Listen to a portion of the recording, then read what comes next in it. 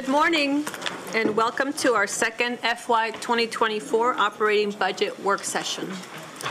Today we will continue to review the superintendent's proposed operating budget covering chapters 2 through 6. Our next work session on the operating budget chapters will be held on Tuesday, January 24th, 2023 at 10 a.m. The board is scheduled to take tentative action on the operating budget at the February 23rd, 2023 business meeting. As we go through today's budget chapters, I urge staff to point out pertinent issues that may be of concern to the board.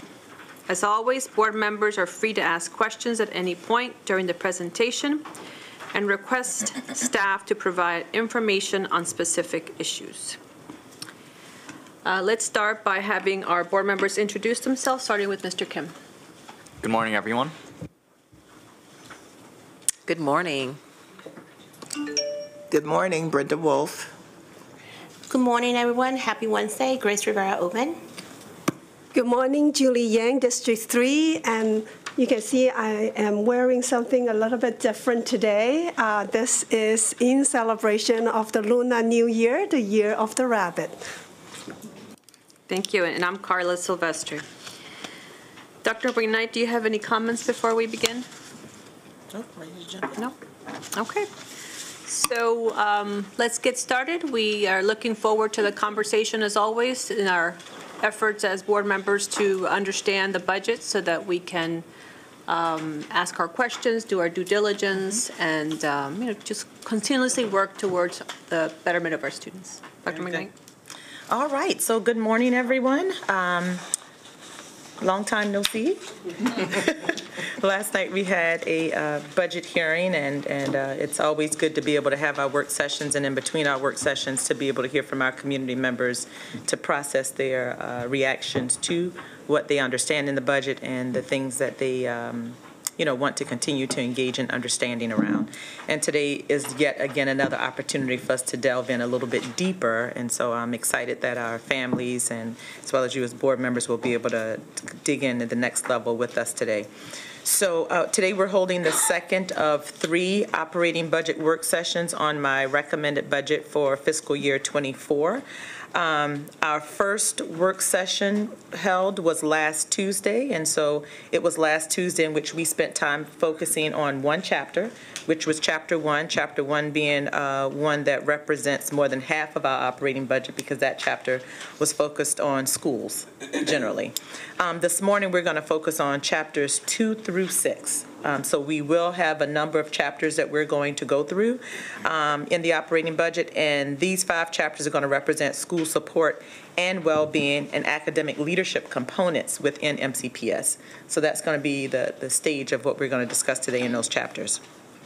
At the first work session, I explained that we would discuss accelerators in our third budget work session, which will be held on January 24th.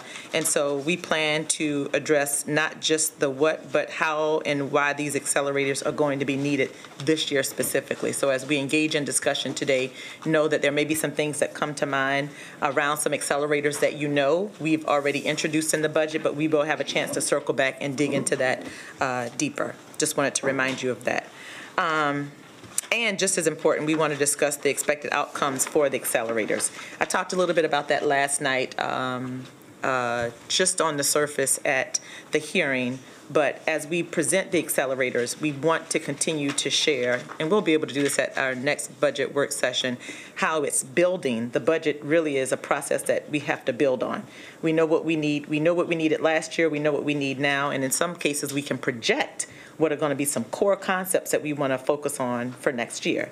And so we want to be able to lay that out for you. And as we lay that out, really focus on what the outcomes were. What were we able to achieve as a result of the investments last year? What do we expect to achieve as a result of the accelerators that we're presenting this year? To make sure that we're showing and sharing our levels of accountability around the things that we funded in our budget thus far.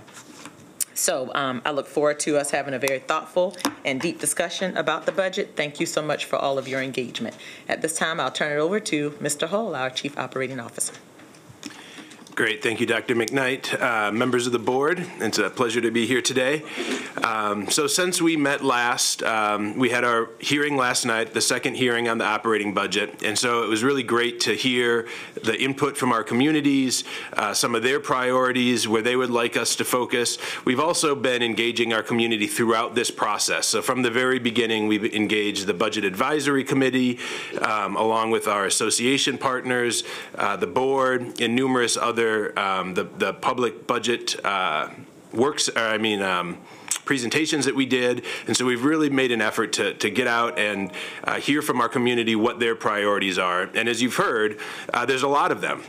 And there's a lot of competing priorities, and there's limited resources. So the budget team, the finance team has done a great job of really taking all of that back and trying to distill it down based on this board's priorities to really identify the highest leverage investments that we feel are going to move the needle for our students. And so, you know, we are excited to be here today to lay out 5 more chapters for you all to look at and then answer any questions that you have so that hopefully you walk away with a thorough understanding of what's in the budget.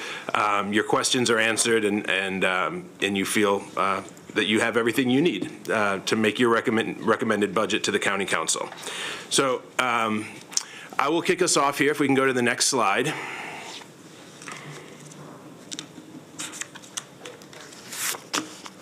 Thank you. All right, so as President Silvestre noted, today we are going to go through chapters 2 through 6, and so this includes school support and well-being, curriculum and instructional programs, special education, and strategic initiatives in technology. And so last time we looked at the schools, but I mentioned that there are many, many other resources and programs outside of Chapter 1 that are also within the schools and focus directly on student achievement. So those are the chapters we're going to focus on today. Then in the next work session, we will focus on some of the more operational pieces, so district operations, human capital, finance, and then again the accelerators will be discussed at our next meeting. If we go to the next slide, please. So this is the same slide that we saw last time, but just kind of grounding us again in the board's priorities. And once again, you'll see these icons noted throughout the presentation, identifying where there is connections to one of these 4 priorities. So building safe and inclusive school climate, improving math and literacy rates, improving retention and recruitment of staff, and supporting two-way communications with our staff, with our families, and with our communities. And so look for those icons on the bottom right of the slides as we work through, and that's where we've identified the alignment. So I will pause there and turn it over to Mr. Riley and let him take it from here. Next slide, please. Good morning, Dr. McKnight, board members. So a little more reflection on what we heard last night. So I heard a lot of testimony focused on investing in items that show results. So in the business world, this is what is known as return on investment, or ROI. So when faced with limited resources and a variety of potential projects, the business executive will determine which project provides the most earnings for the amount invested for their shareholders. In essence, this is what we're doing in MCPS as well. Current school finance literature is referring to this as the academic return on investments, or AROI. However, we aren't doing this for shareholders.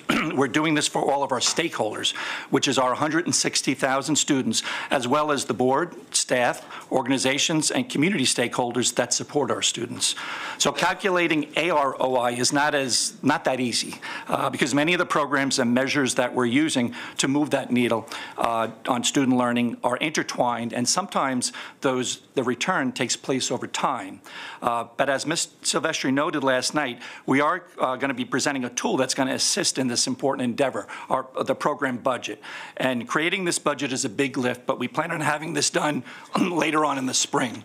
By organizing our budget by program, our stakeholders will be able to easily see the amounts budgeted and spent on some of our major program initiatives, and not just what was done in the current year, but we'll see what was done in prior years, as Dr. McKnight alluded to.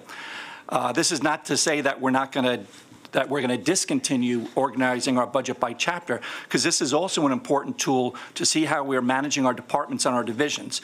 as well as we are going to continue to budget by state category because it's required, and this is how we present our budget to the county.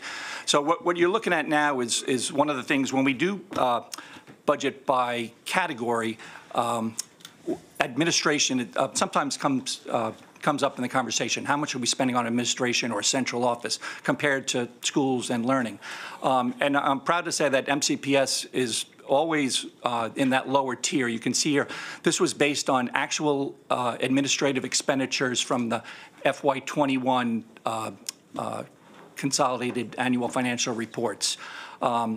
We can also look at this in a couple of different ways. We can look at the number of staff we spend too. So in your budget in table 5, if you look at the first 2 or 3 lists of positions, which are basically administrative positions, that falls actually below 2% of our total staffing. Next slide.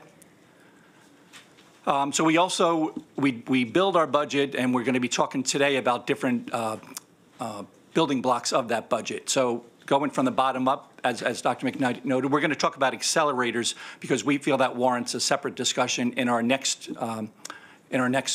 work session. Going up from the bottom, salaries, benefits, and healthcare, that is our largest part of the budget at $145 million. Inflation, reductions, rate changes, and realignments, that's what you're going to be hearing a lot about today in the different chapters. So realignments are cost neutral. But sometimes they're not cost neutral within that chapter. Sometimes we're moving money from one chapter to the other, and you'll hear about some of that today. And the final building block is enrollment changes. And as we noted, this is the first year where we're seeing an increase, which is going to help us. And it's also going to come at a cost because we're going to be hiring more staff to accommodate that enrollment increase. So with that said, I'm going to pass it over to Ms. Rubin to talk about Chapter 2. Thank you. Good morning, President Silvestri, Vice President Evans, and the board. I'm happy to be here to discuss Chapter 2, School Support and Well-Being. I'm Rochelle Rubin, Chief of School Support and Well-Being. And so our mission in OSSWB is to create the continuous conditions for all of our students to thrive and experience excellence through the development and implementation of professional learning, comprehensive and coordinative programs, and a focus on learning, accountability, and results. We work intentionally, in 3 ways to facilitate and actualize the anti-bias, anti-racist mission. That is by supporting and supervising schools as agents of the students' academic success and the elimination of predictable outcomes. These will be done by ensuring recruitment, retention, and professional development of our human resources, and by operationalizing a culture of wellness and safety for all our stakeholders with specific intention to how students of color are experiencing their well-being. And so the board has done a great deal to support this work, and I'm happy to have the opportunity to just walk through it. Next slide.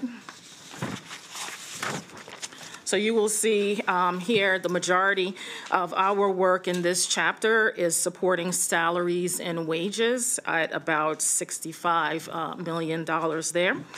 Within this area, all of our supports are aligned to the board's strategic priorities, all 4 areas, including building safe and inclusive climate, improving math and literacy rates, improving retention and recruitment, and supporting 2-way communication. We do have contractual services that include our the professional learning, the RAP program, as well as social and emotional well-being needs. Next slide. The offices that comprise the student wellness and student support and well-being are the Department of Psychological Services, International Admissions and Enrollment, our Division of Student Leadership and Extracurricular Activities, Athletics, and certainly community schools, which we've added over the last few years, and then the Division of Early Childhood Title I and Recovery Programs. So you will see that we have some realignments, increases, and redistribution of funding across the office, including looking at how we successfully manage and provide resources for teaching and learning, including a 1.0 position supervisor in the Office of School Support and Well-Being. We did realign or move 26 of our instructional specialist positions to the school so that they are directly supporting the work that's happening with staff development, teachers, principals, and the leadership team. And then certainly our psychology services, looking at a 1.0 coordinator position to support the work of crisis management, which we're happy to be aligned with our partners in Dr. Kapunen's office.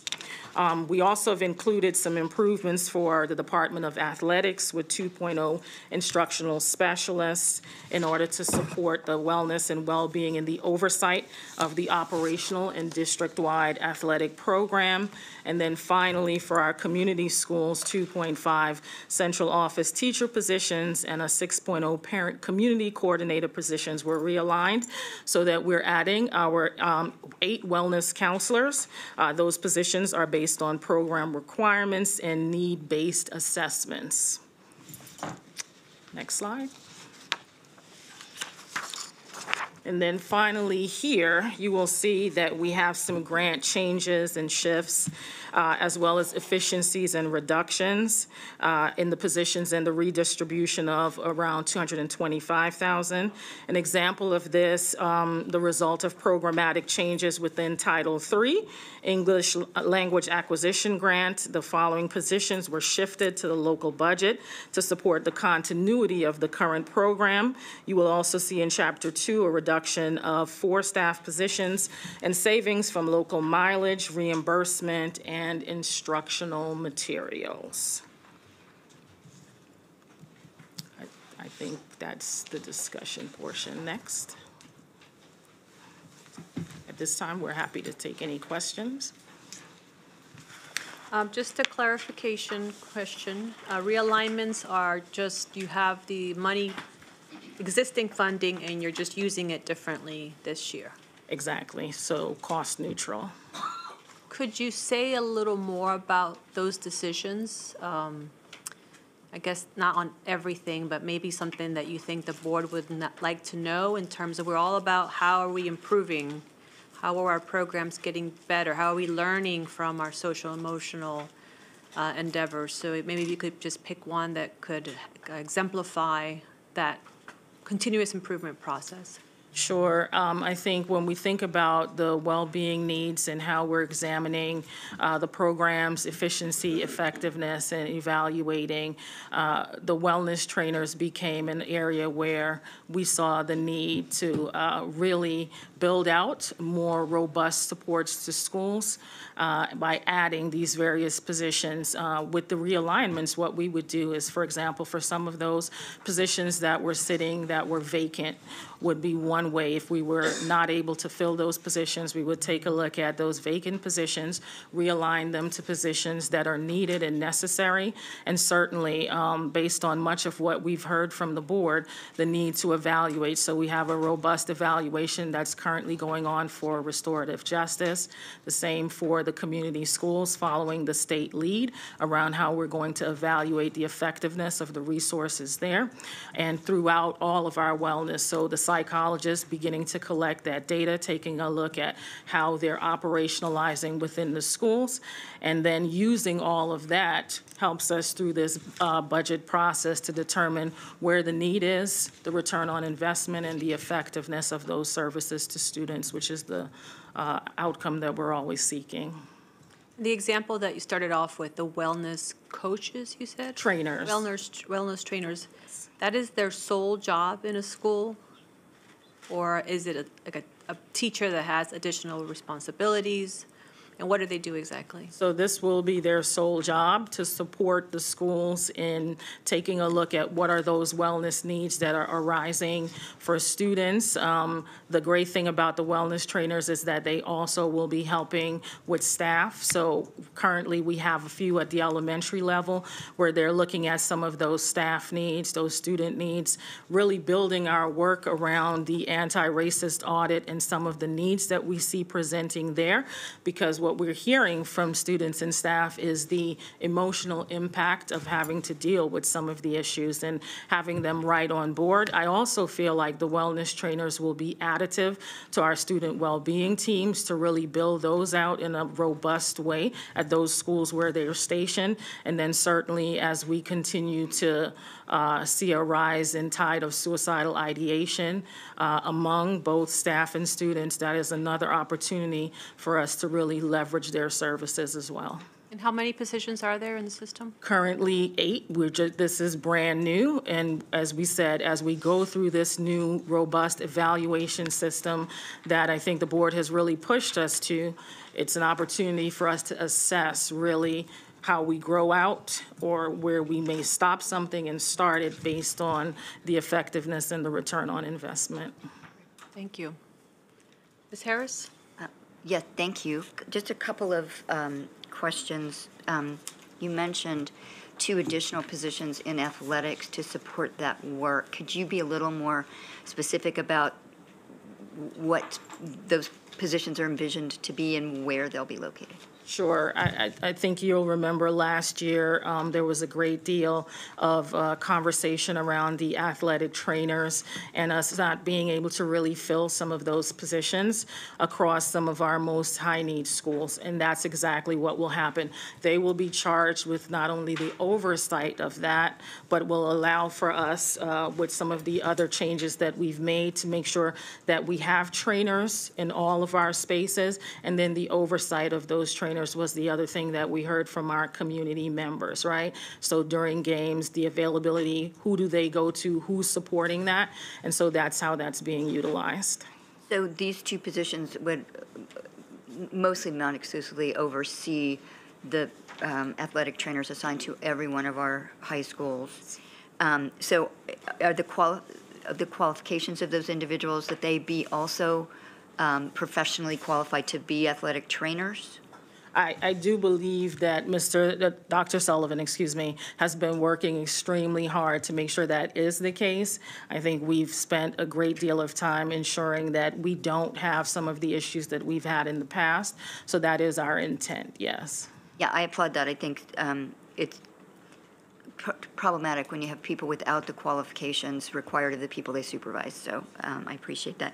And, we have had we have some great successes in our athletic programs, and we've had some challenges continuing, nothing new. I mean, we've seen issues for many years. One of the resources available to us for free, of course, is through the Family Justice Center and the Coaching Boys and Men and Athletes as Leaders. It's free training. Are we taking advantage of that? The story that we've gotten for many years through the Advocates and the Allies is that coaches and those working directly with our student athletes can take advantage of those programs if they wish to, but there's no MCPS encouragement necessarily or expectation. Is that changing as we continue to see issues with some of our athletic programs? So I know that Dr. Sullivan has been on the leading and the cutting edge of really looking at all of the ways in which we can enhance and take our athletic program to the next level. If we're not doing that with fidelity, that's something we're certainly open to, and I'm happy to go back and make sure that I'm having that conversation with Dr. Sullivan and the team. Yeah, as we talk operating budget and supporting the needs of all of our students, this is something we can do that doesn't cost us a dime. Right. So those are good resources to take advantage of. And building on Ms. Silvestri's questions, so it's not wellness counselors, it's wellness trainers. That's the title for those 8. Yes. What are the professional qualifications in that job description? So I think we followed the model, and I can certainly go back, and I want to make sure I'm giving you the correct answer. I think we did follow the model we began using with international admissions, which is making sure that we are working with OHRD to get people who are vested and versed in the work and being flexible about some of the more rigid educational requirement pieces, because we want those individuals for whom wellness is something that they're very versed in. And so I believe that's how Ms. Duranby and the team has utilized the qualifications for the job, but I'm happy to double check and come back with a definitive answer. Yeah, I'd be interested to know if we're requiring any kind of professional level licensure or certifications. And you mentioned 8 trainers, so we got 210 schools, how will they be deployed? So we're looking at, the team has been really working on collecting quantitative data because, that's always been a bit of a squishy issue when we talk about wellness, well-being, and the services. So how are we doing that? Voice data, looking at the needs, taking a look, our new serious incident database, for example, we can take a look at that and see how many suicidal ideations have come through for a particular school. So we are using some quantitative aspects, and then certainly as our principals reach out for need, certain things like staffing, looking at the demographics. There are a variety of things that we're looking at to determine that. And then certainly we're analyzing where our schools are heavily resourced. And, we do have some schools, like a community school, for example, might be heavily resourced. So making sure that we're taking the time to determine where the need is, using some qualitative measures, but also those, some quantitative measures, but also those qualitative pieces by getting out, going into the school, seeing what's happening, talking to the principals, talking in the community, to make sure that we are resourced and staffed appropriately across the district, because we do have 211 now schools. Yeah, right. Thank you. Clarksburg, number 9. And I would just say, one of the issues that we continue to see, which is of great concern, I know, to all of us, is we are not immune to the opioid crisis in the country. And we continue to see student overdoses, intentional and unintentional, somewhat tragic outcomes. And I would strongly encourage these individuals to have addiction, substance use, professional credentials, because I think we need to be far more proactive in working with and we've heard student testimony very recently on this very issue, and they see it too, and they want to be part of the solution. But I think if we can ensure that we are providing individuals that really do have that substantive professional background, that will help. And I know Dr. Kapunen is really focusing intently on this issue and making sure the wellness trainers are people who can work with her on implementing those strategies. Anyway, that's just my ask, because I don't see that issue abating anytime soon. Thank you. Ms. Evans? Absolutely, and so concur with Ms. Harris. My question was around community schools, but I will say that I'm glad to see what we're doing in the area of athletics. As a parent of a student athlete, we go to games, and I know that we talked about how we had to contract out trainers and stuff, so I think we're moving in the right direction. Appreciate that. So my question is around community schools. I didn't catch everything that you said, but just remind everyone how many community schools we have. I think we have about 26, is that correct? Yes, about 26 community schools. For the first time, we will have some, at least 2, I believe, community schools at the secondary level. And we're building out. We don't have as many as some districts, but certainly working to build a robust community school program in MCPS. So are we moving in a direction of doubling that number? If we take a look at the state requirements, and certainly where some of the numbers have changed for many of our schools, we could potentially see our community school numbers increase, yes. So tell me again what you said. I didn't catch it. Wasn't quick enough to write it down. How many, you said we're hiring for community schools. How many? You said 8? So, no, that was the wellness trainers, okay, yes. okay. But also the 2.5 central office teacher positions and 6 parent community coordinator positions. So very robust for the needs, as you know, which are great at the community school level. I was going to say, is that enough? Because we're expanding what we're doing. in terms of like the food pantries. I just saw recently on Twitter where we had Councilmember Gabe Abernathy, was it Weller Road? Right. And so there's a lot going on at our community schools, and we want to make certain that they're adequately staffed, right, and can provide the support that our schools need. So is that everything that we need?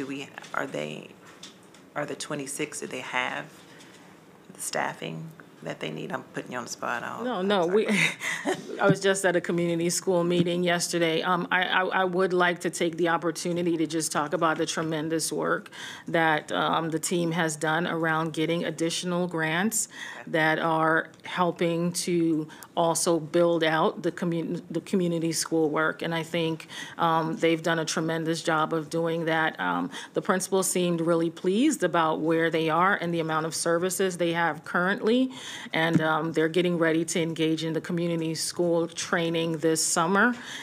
So I feel like this helps and puts us on the road to where we need to be, in addition to some of the grants that the team has been able to secure. Okay. When you say team, you're at the central office level? The central office level, grants, yes, right. Yeah, it will be a heavy lift, what the blueprint is requiring us to do, but that does not mean that these are not all great things that we shouldn't be doing. So, okay, thank you. Just to remind board members that if you missed some of the numbers that Ms. Rubens mentioned in her presentation, they are in the appendix, so you can flip back to see, oh, how many people are we talking about? That might be helpful to you. Ms. Wolf? I just want to say Ms. Harris basically asked all of the questions that I had, but I wanted to understand of those, what I want to do is put in an ask for the wellness trainers, that you be very considerate about diversity in that, because if you're placing trainers around, we want people that look like the people in the community that they're serving. So, I mean, I know that could be very hard to do, but I think that's very important, especially since you're tying a lot of this work to the anti-racist audit and what you're hearing in the audit. Can you talk to me a little bit about the 26 specialist positions? I think I got that right. It's a little early in the morning, that are being moved to the schools. I mean, what positions, where? Right, so it was just a shift to align. So they actually were on one part of the budget, and so they were moved, I believe, from the central part of the budget to being to the school part of the budget. They're specialists, though. Are they math specialists, reading specialists, what, wellness, what are they? These were the learning achievements. Learning and achievement, that's it, thank you. Okay, my last question is about community schools. Aren't we adding community schools under the blueprint? We are. How many? I don't have the exact number. I can get that to you, but I do believe we'll almost double what we have now. That's what I thought. Okay, I just wanted to be sure. Thank you. Ms. Rivera-Aben? Yes, thank you so much. So I want us to, if you could just give me a little bit of, under the international admissions enrollment for that office. We know a lot of our growth for new students last year came out of that department. So I see the realignment in the index, but my question is, I'm looking at adding one residency international admissions intake specialist. My question is that enough? Because I know we had to borrow folks from other places to help us with a lot of that intake, and as we all know, it's a lot of time commitment, and 2,000 plus students came from there that we know of, and that is not going to be going away. So I just want to make sure that we have the staff numbers appropriate to ensuring that we have an answer to the influx of refugee children who are coming in and others. So my question is that enough? And then if you want to answer that, and I can go to my wellness trainers as a second part. Sure. I think that's a fantastic question, and we've really worked to build out the Welcome Center for international enrollment and admissions. So in addition to the 1.0 residency intake specialist, there is going to be a 1.0 team leader, a 1.0 coordinator, and then we have the 1 Director 2 position. That coupled with the significant changes that have been made around the process and some of the technological needs that were barriers. We were able to bridge that, and we certainly appreciate the partnership with our Office of Technology in doing that. So this year, what we've seen so far that we've been very, very pleased about is that we have not had that overage of families waiting for an extended period of time to be welcomed in.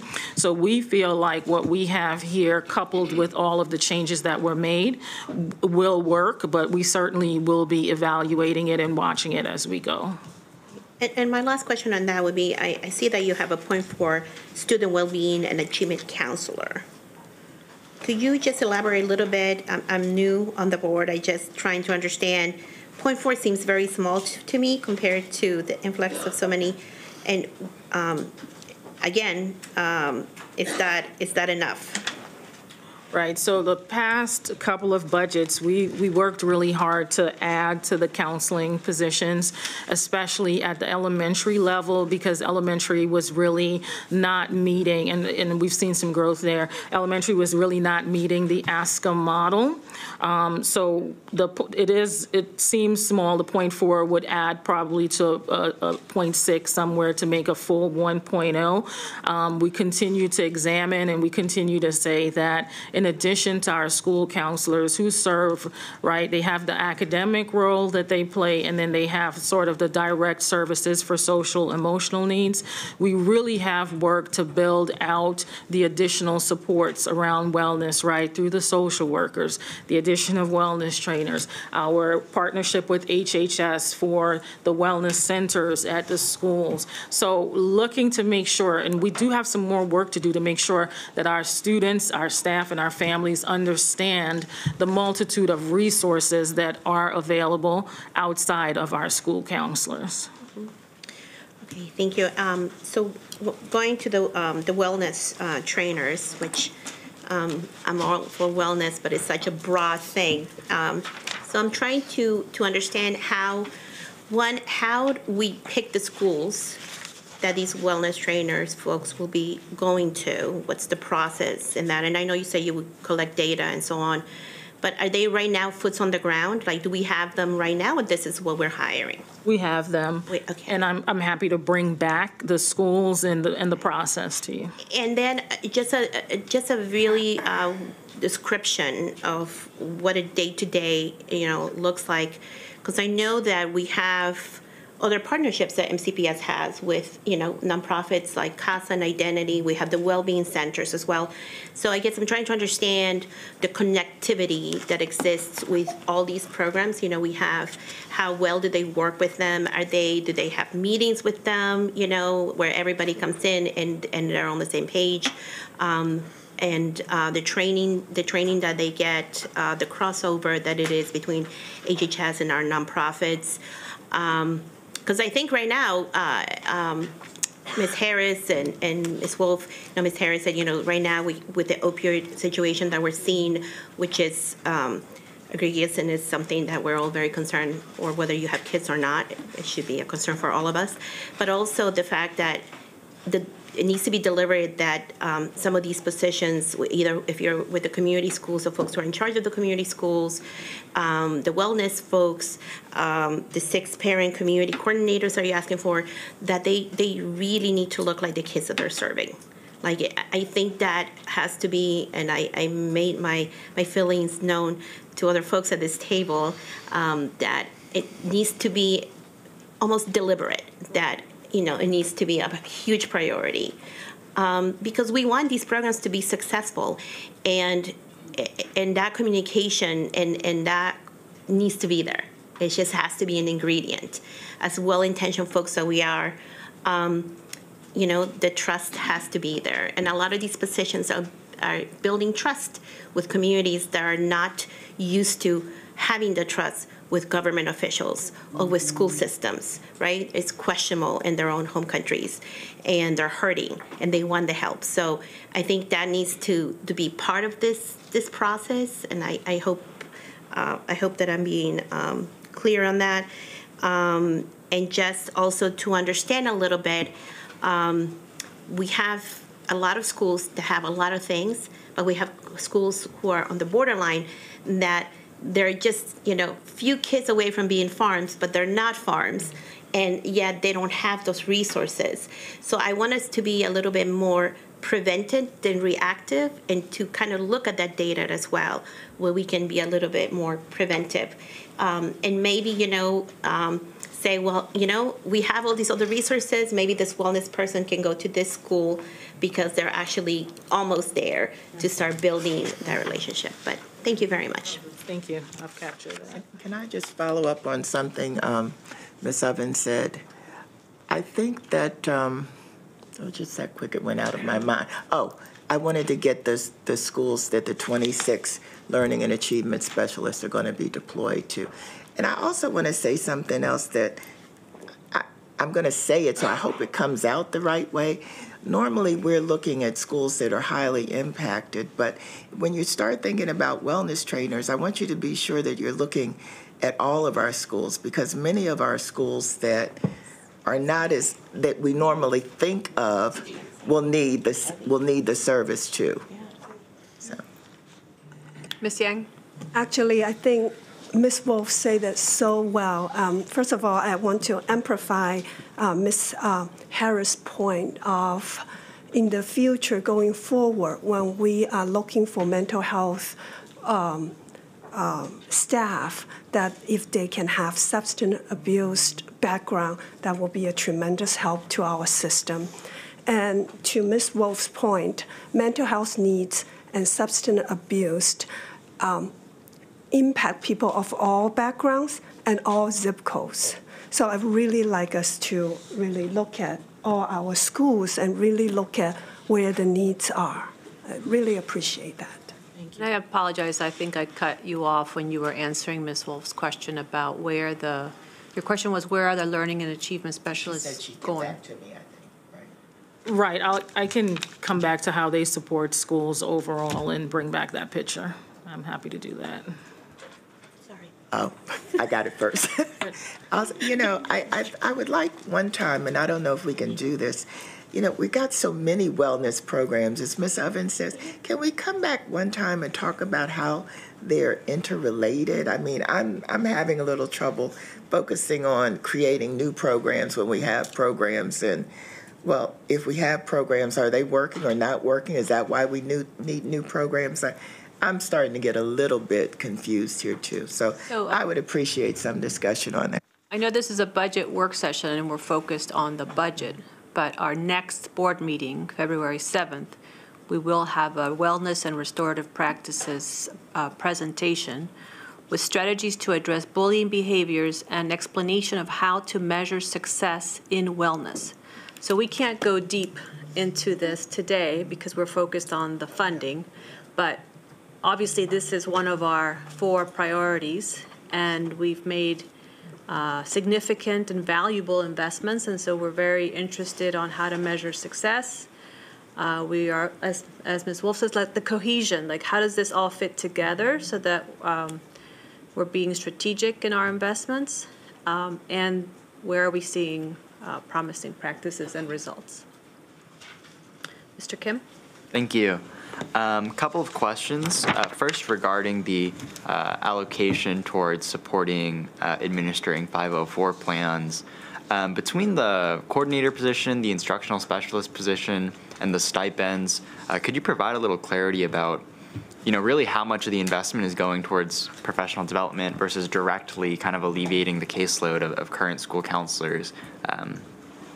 Sure. So this is our first attempt, and certainly we're going to be working alongside our partners in special education to really build out what would be a robust 504 support sort of system in MCPS. So the positions that are hired would be directly supporting schools.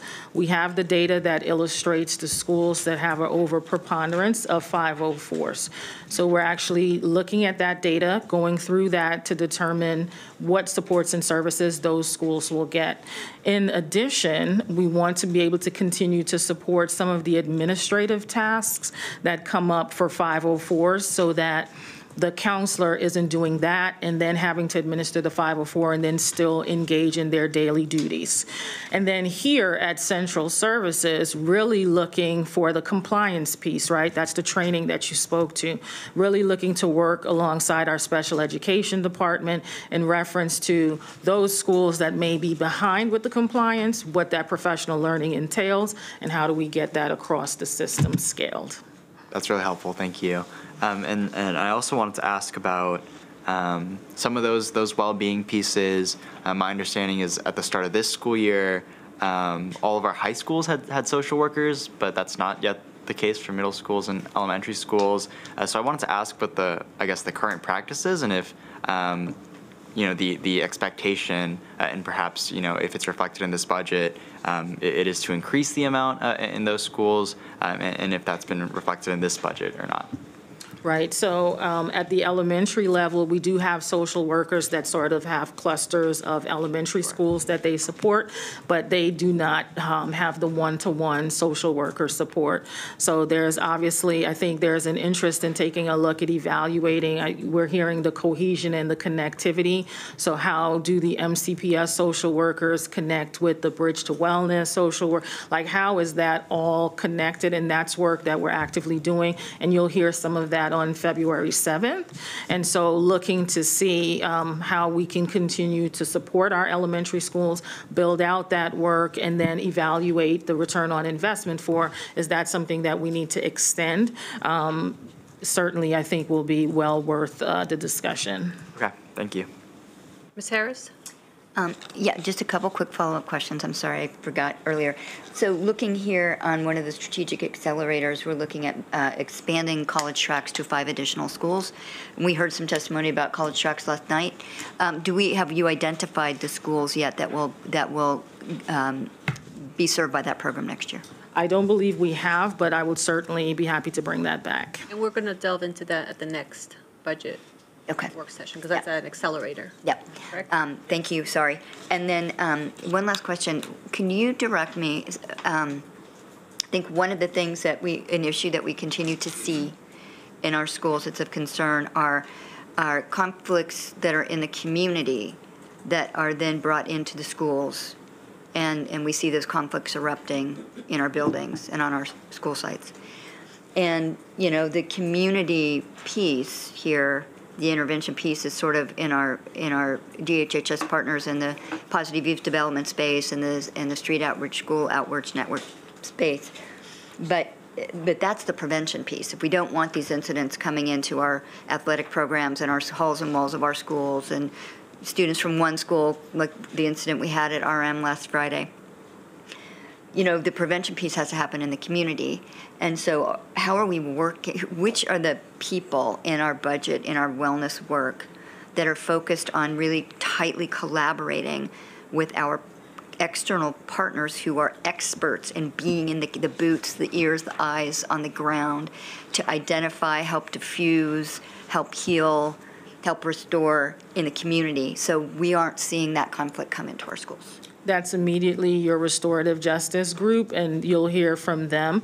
But I do want to say that community piece and that prevention piece, it goes highly with trauma. And I think what you will see is there's a great deal of partnership going on, not just through the student services side of the house, but also with Dr. Kapunen and her staff, because if you even take Kennedy's situation this weekend, where we were dealing with that, right? It's all of us at the table with our partners in the community, right? Sometimes that may include law enforcement, sometimes it's our HHS, it's our youth development, but it has to be a tightly knit and coordinated effort, because what we see is that there's underlying trauma that's at the heart of whatever the behavior is. And so addressing not only the behavior and the restorative pieces that need to occur there, but the trauma that's uncovered as we're going through that process. So that collaboration, I think you'll hear a bit more on February the 7th between restorative justice, the community, and certainly our partnership with Dr. Kapunen's office. Thank you, because I really do think the extent to which we respond to it, we're responding instead of preventing. And then there's also, and it, a lot, often, I think too often in my opinion, that response is involving law enforcement. And whenever we bring law enforcement in, that enhances the fear and the drama. And, when we have a traumatized community, fear and drama are our enemies. So we want to definitely bring that temperature down. So thank you. I look forward to that. Ms. Rubin? Yes. Sorry. Turn your mic on. It's not on? No. Darn it. Just a follow-up, when you bring up back that information, if you could just give us a breakdown of, with the community schools, with the para-community coordinators, the wellness folks, just a breakdown of demographics, who they are, in a sense, staff, yeah, for the staff.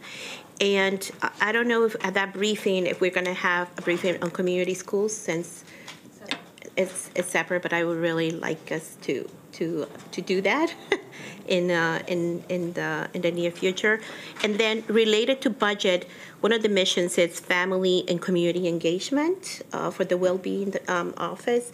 I'm trying to have a better grasp the funding for that to happen in this budget, like and also just to understand quantitative, so 6-parent community folks will be serving this amount of students. This is the impact they're going to have. I'm just trying to get a better grasp on the impact that these positions are going to have on the children and the families. And again, with the family and community engagement, I'm just trying to understand where some of those supports are going to be, and just kind of have a clear, better idea, because we heard in our testimony that two-way communication is so vital at every level. So, thank you. If I could just comment, thank you. Such a refreshing thought to this approach of how we address just community engagement. I wanted to call, it's so interesting because you just gave a perfect example of how the budget builds. So last year, we invested in a medical officer, new position, to help with the exact conversation that we're talking about, not just informing and impacting internally what we do around wellness, but the community as well. As you know, Dr. Kapunen is out. She's here, there, everywhere. In terms of an example of that. We also invested in another position, our senior community advisor. Elba is also in that position helping, and actually one of the things we're going to talk about is her working so closely with the communications office, which we've branched out this year because we recognize that community engagement, communication go hand in hand around this whole work of what we're saying is really well students in the well community. So some of the investments that you're asking about, Ms. Rivera-Oven, were some that we started last year and that we're continuing to build on. So I just wanted to point that out because some of what we're seeing are some of the expansion within the offices, but some of it was to do better coordination within our offices that exist. And that's why I call out the two key positions that we put in place, the senior community advisor and the medical officer last year, because we recognized that these were some things that need to come full circle and have a much more organized, intentional approach, because we have an office of community partnerships. We have an office of well-being. We have a communications office, and in all of these offices, we have these different groups that we work with. So we're just trying to better align that So I hear your question. It's like, well, how does this work with this? But the alignment is a big part of it. Do you understand what I'm saying in terms of that? And the other part of another conversation I wanted to say, we wanted to, that in which we could expand this even more of how we've tried to create these systems of alignment would be in the committee meeting, communication. Stakeholder engagement. Thank you, stakeholder engagement. Thank you. I could not get the communications and stakeholder engagement. Because we've tried to move much of the conversation of how we're organizing and being very proactive in the communications piece that is very much connected to community engagement. So I think that's another place in which we can also come back and really talk about how we connect some of the dots. And most importantly, what's happening in the community as a result of these investments. Are we getting more involvement from communities that we don't normally have much involvement from? What does that involvement tell us about implications for our work and how we do work moving forward? So I just wanted to point that out too, because I think that's another space in which we can dive in, but it's so important. And if nothing else in this conversation, I think it comes back to we as a school system, even with the investments that we have to depend on the partnerships to do this work, and we should. And I think that's a good example, Mr. Riley, correct me if I'm wrong, of a program budget topic that what you're developing will help us. Thanks for bringing that up. I was going to bring that up because this is areas where it does cross different chapters, right? But as Dr. McKnight mentioned, last year we had investment in medical officer and community liaison. That would be something if we had a program for family engagement, you would see that investment from prior year and any new investments to come. Right now, we're in the process of determining those programs. Just to give you a little background, the last time we did a program budget was FY17. We had about 85 programs, so it's kind of a balance, right? We can do. We're probably going to do more because we have more programs and we have a lot more emphasis on well-being and family engagement. So I foresee those coming in as programs, but. We're going to have to determine where we get the bang for the buck and how we're going to use that information along with evaluations and determine, what's in that budget to use it as a tool. You don't need to do everything, but more strategic pickings. Yes, yeah. That are important to the system. Ms. Yang. Yeah, so I have a comment. So we all know that a mental health issue is not 8 to 5 or Monday to Friday issue. And I know that we are talking about our school system's budget, but it's always to tackle mental health. It's always a whole society's effort. And I know that MCPS have partnership with JESA, have partnership with Every Mind. So I think that's an important message that our Shepherd's Pratt, that we need to get out to the community, including when people come to testify, because there are other overlaying services that's happening.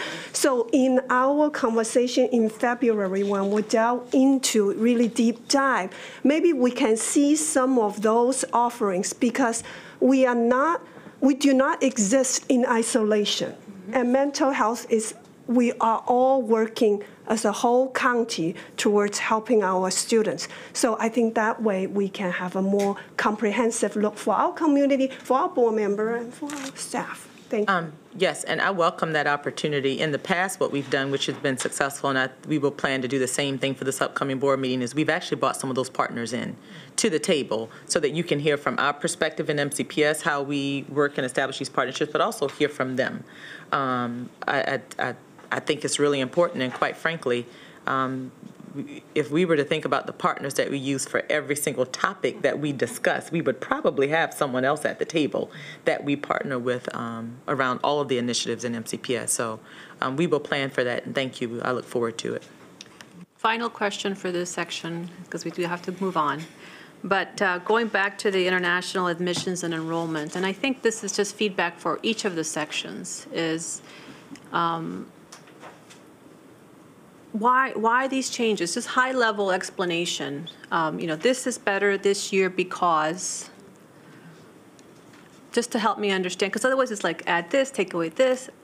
That's meaningless to me. What's the problem we're trying to fix? Why is this better than the current state? No, sure, absolutely. Specific to international admissions and enrollment, I think for several years, we had a situation where we had a backlog of our students and families waiting to be enrolled, and it certainly did not send the message that we want to convey in our system, that every single student and their families are welcomed in MCPS. So these changes make a difference in how we welcome our families, how we get them acclimated, how we get them enrolled into school quickly and moving along academically, which is always our outcome. Everything that happens in this office, the outcome is to support the academic growth and success of our students. And these investments allow us to do that. And you can see that we have shortened that time span. We've received just great feedback from families about their experience there, and more of our families are still coming because they're getting a better experience, which enriches our program. Yes. Okay, thank you. I think we can move on.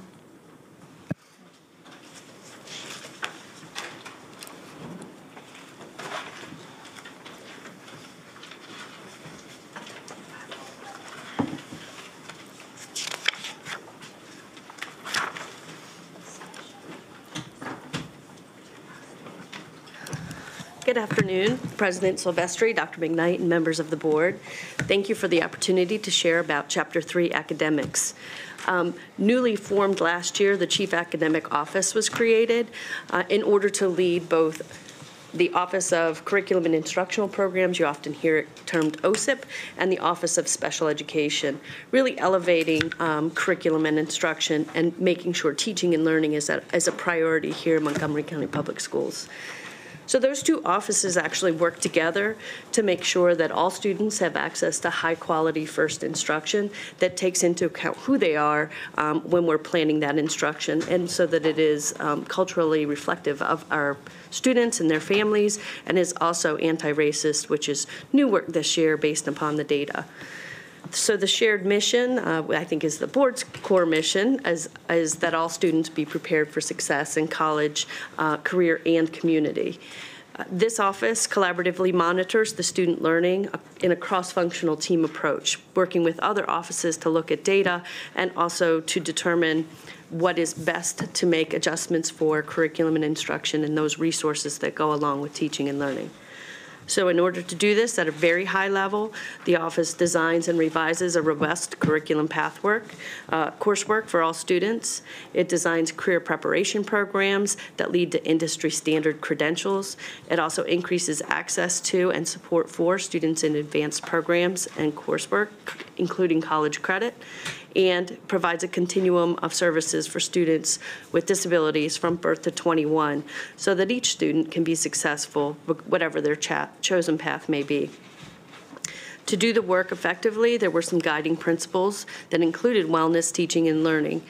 We know that core of planning instruction is that we know and plan for our learners. It means knowing who they are, who their families are, where they come from, what their interests are, what their talents are in order to build on those, to plan learning. We also know that we need to plan for acceleration, which includes making sure that all students have access to grade level standards and that they have the support to do so through positive teacher-student relationships, through scaffolding as appropriate, and also through feedback to the students about how they're doing progressing towards those standards. We added that it's critical that we implement the curriculum. We have a variety of curriculum in a variety of phases of life. And so in order to really fairly assess a curriculum, it's important that we use it in order to determine which curricula are having the impacts that we believe that they should on students. In order to do that, we also must engage in continuous data analysis using the current formative assessment, but also taking a look back. How did our evidence of learning inform our practices, and how will we use the new state data that will be coming in order to refine our approaches or to revise our approaches? And so that's the final piece, is that we make sure that both offices will continue to learn and innovate, making sure that we're using the best practices for our students. Next slide, please. So this new office was designed to support the board's priorities that you see across the bottom there, including the safe and inclusive school environment, clearly improving math and literacy rates, and then improving retention and recruitment by allowing us to have a coordinated approach, including feedback to staff as they are working to implement the plans and processes. So the Chapter 3 budget is actually a new piece. It's really just my office. It's me and 3 other people. So, but that office also includes the salaries and wages for those 4, and then the supplies and materials and the other category. The supplies and materials in this budget last year were much bigger because it was a new office and we needed to create a new space and provide all of the technology needed to get up and running. So there was a reduction this year, which is actually appropriate because now we just need to maintain things like paper, making sure that we have professional materials and office supplies that would support the office, the work of both offices in the curriculum and instruction and in special education. Next slide, please. So this year, in order to increase operational efficiency, the proposed budget includes a reduction of 1 copy editor. We think that's appropriate because we can streamline the production of consistent and high-quality work by passing through 1 copy editor at the end of the work that's been created, thankfully to the Office of the Deputy Superintendent, who has allowed us to use that service, which really does create more streamlined approaches. Next slide, please.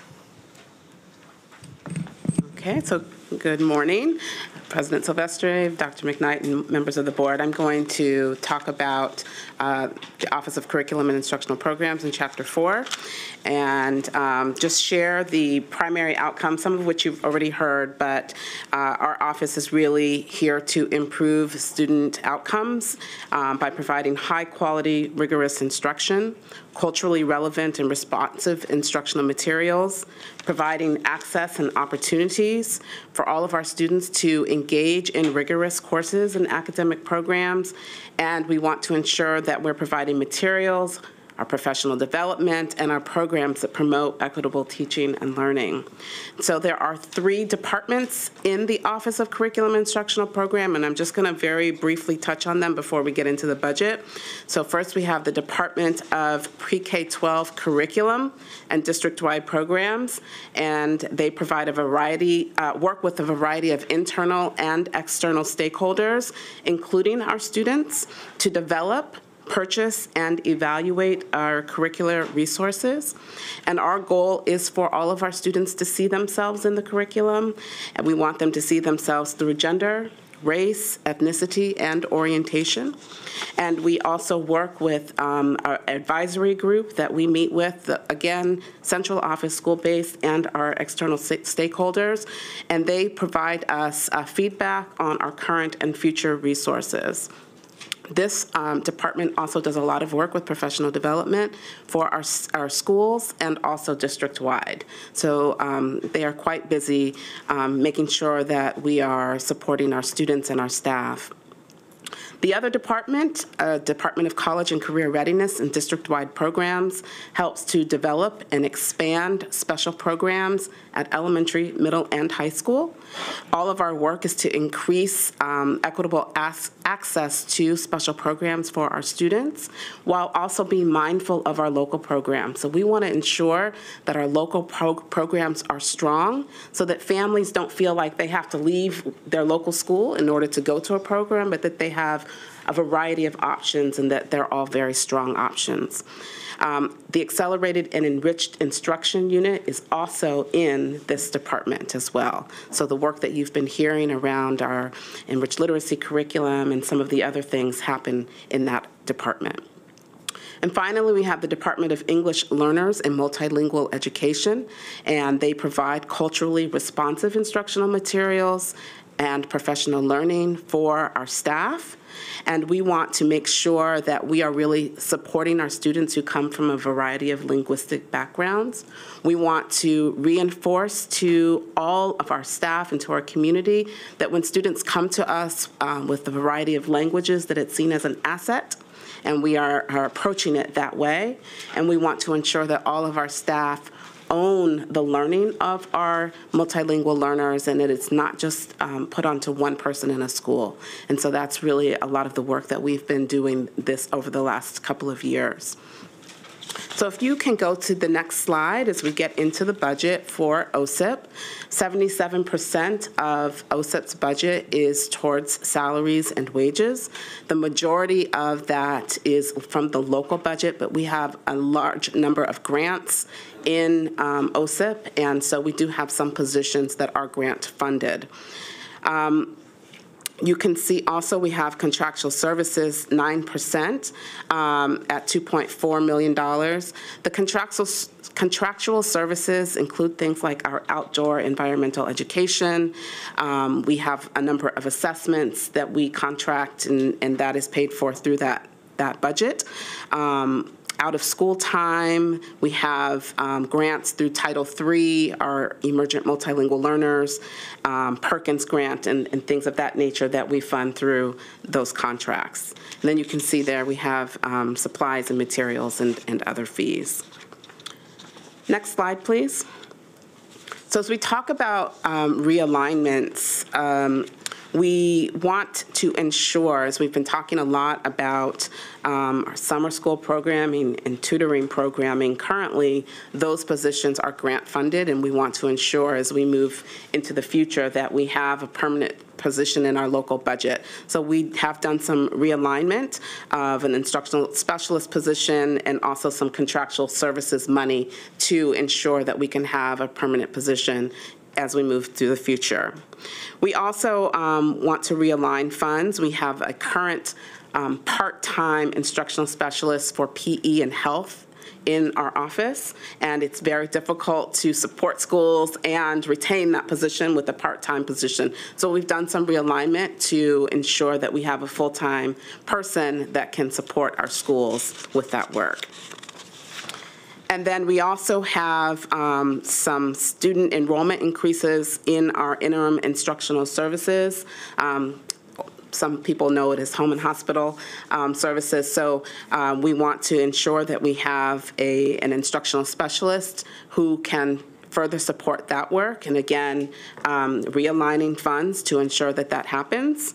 And then, as I shared with you the last time, with our CREA position for those students that are coming to us a little older, we are taking funds from one chapter and moving them to Chapter 4 so that we can have a specialist support the work of CREA.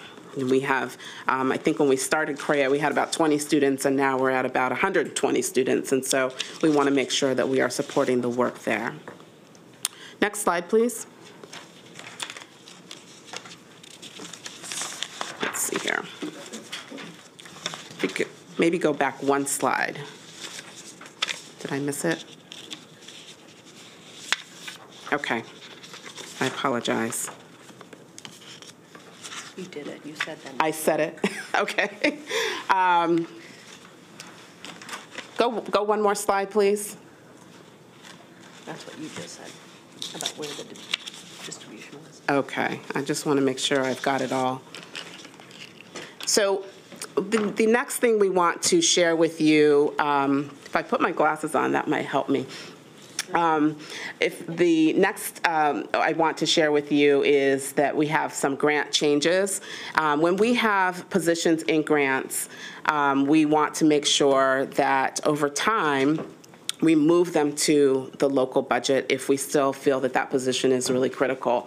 So we have two positions in the Department of English Learners and Multilingual Education that we feel very strongly need to be shifted to our local budget. And one is a position that supports our data and our ESOL staffing. It's a specialist position. And we also have another position that supports two-way immersion that we hired last year that we want to move into our local fund. So it's just making a shift. We also have outdoor education. We have some increases. We are expecting about 121 additional sixth graders in outdoor education. And so we want to make sure that we budget for the additional students. And so we have a student increase there. And additionally, outdoor education, the sites have also increased their funds. So at one point, it was, I believe, $97 per student, and now they're at a little over $100 per student. So those changes will require us to add additional funds to outdoor education. And then we have some reductions that we want to just and efficiencies around contractual services, instructional materials, and professional part-time salaries. So those are reductions and deficiencies that we have there. And I believe that is it for. Just say next slide. Okay. Next slide. All right. I'll stop for any questions. Ms. Yang? Yes, thank you so much for the presentation. And you stated, and as a system, we want to meet our students where they are. Besides our choice programs, we really have been, in the past few years, trying to shift to a stronger local school programs to meet the acceleration and enrichment needs of our students.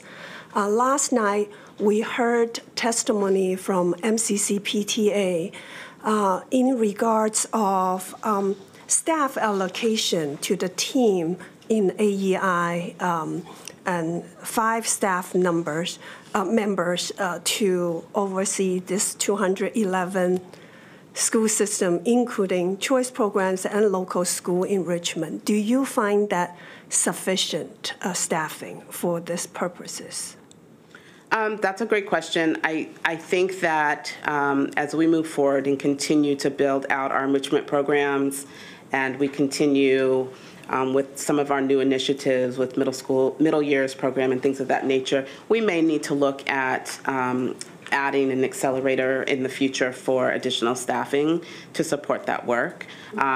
We have committed to putting the enriched literacy curriculum into all of our schools, and we are already supporting accelerated mathematics at the elementary level. And so with that requires staff to support the work in schools. And so that may be something that we'll have to look at in the future to support. So not this year, meaning in the future years to look at, because I know that you still have, ELC has not rolled out completely yet. So, correct. Okay. We're going to add 60 more schools next school year. Exactly. So, that is one area. So I know that it's always a limited pool of money, but there are a lot of needs. So I'm glad this is on your radar so that we can build it out. My next question is, I'm not sure where this falls under our counselors. Do they fall under this department's budget or a different department's budget? Ms. Rubens. Rubens. So may I go back and ask a question on that chapter about the budget item? Sure, go ahead. Yeah. Counselors. Mm-hmm.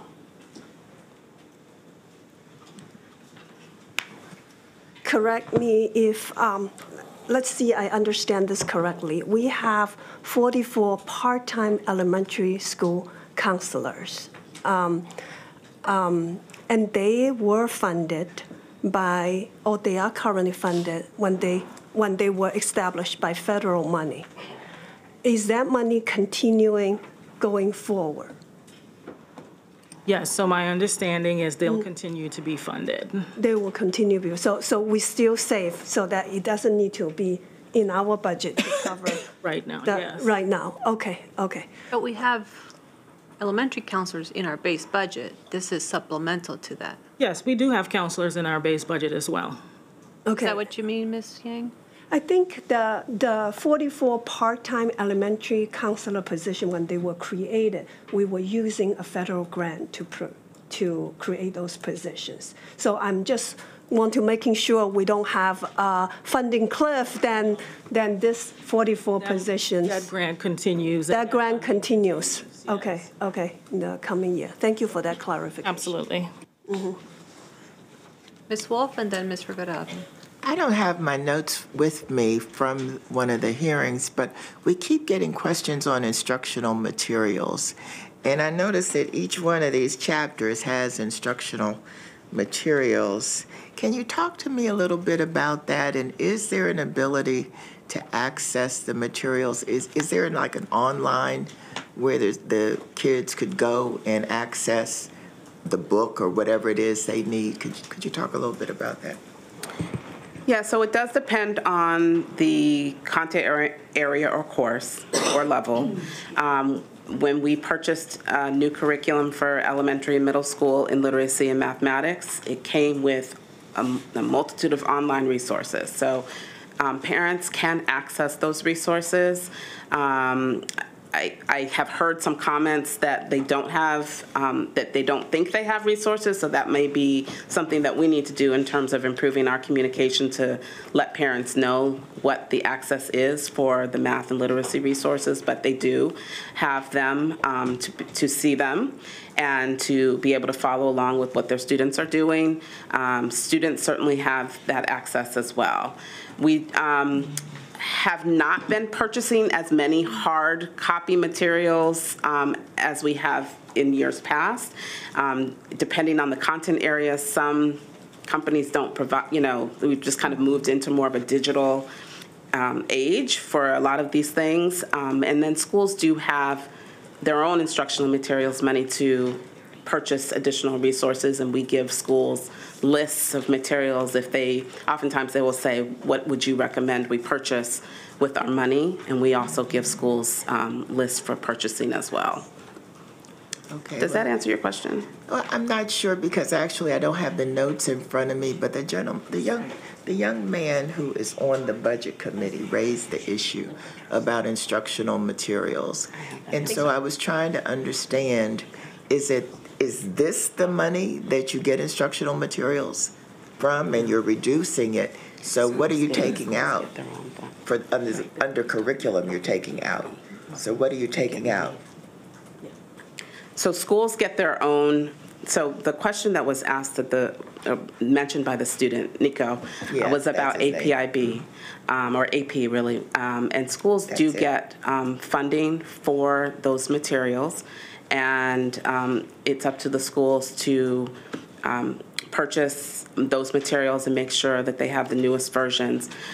So we are following up with schools to make sure they're clear about what the latest versions of those materials are, what they need to be spending with their school-based budget. But this money is not. It's just for OSIP, not for the schools. Okay, but you are following up with the schools to be sure that they have the latest materials available for their students. That's what I wanted to know. Thank you. Yeah, and AP is one that you need to submit your curriculum, which includes what materials you're going to use from a list that is approved from College Board. So each person who is trained and qualified to teach an AP course develops his or her curricula as part of their training, and then at the end of the training, the materials they've selected generally align with what we've recommended. And College Board generally does a 10-year renewal process unless something's significant changes in content. Thank you. Mm-hmm. Ms. Rivera? Thank you. So I'm sorry, I'm still learning the ropes a little bit, so I don't know if this is where this would be, but we heard a lot about testimony about the tutoring. So is that in this? Okay, good. Okay, so I'm so far so good. I guess you were talking about the two-way immersion program. I have a couple of questions. One, why the redistribution of those two positions from the English learners and multilingual education? What was the thought behind it? And because every time I see we lose anything with data, I get nervous because if we need anything more than anything, it's data. So hold that thought. But with the tutoring, where does that fall in this area of bilingual tutoring? Meaning, you have a child who comes with a very solid base of math, right? And they are ESOL students.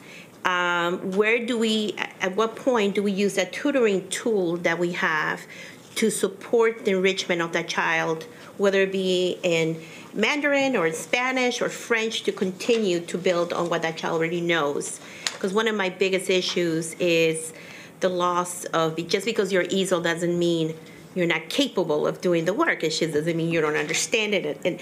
And you know, and we have misconceptions, you know, we're like, oh, children learn so fast, the little sponges.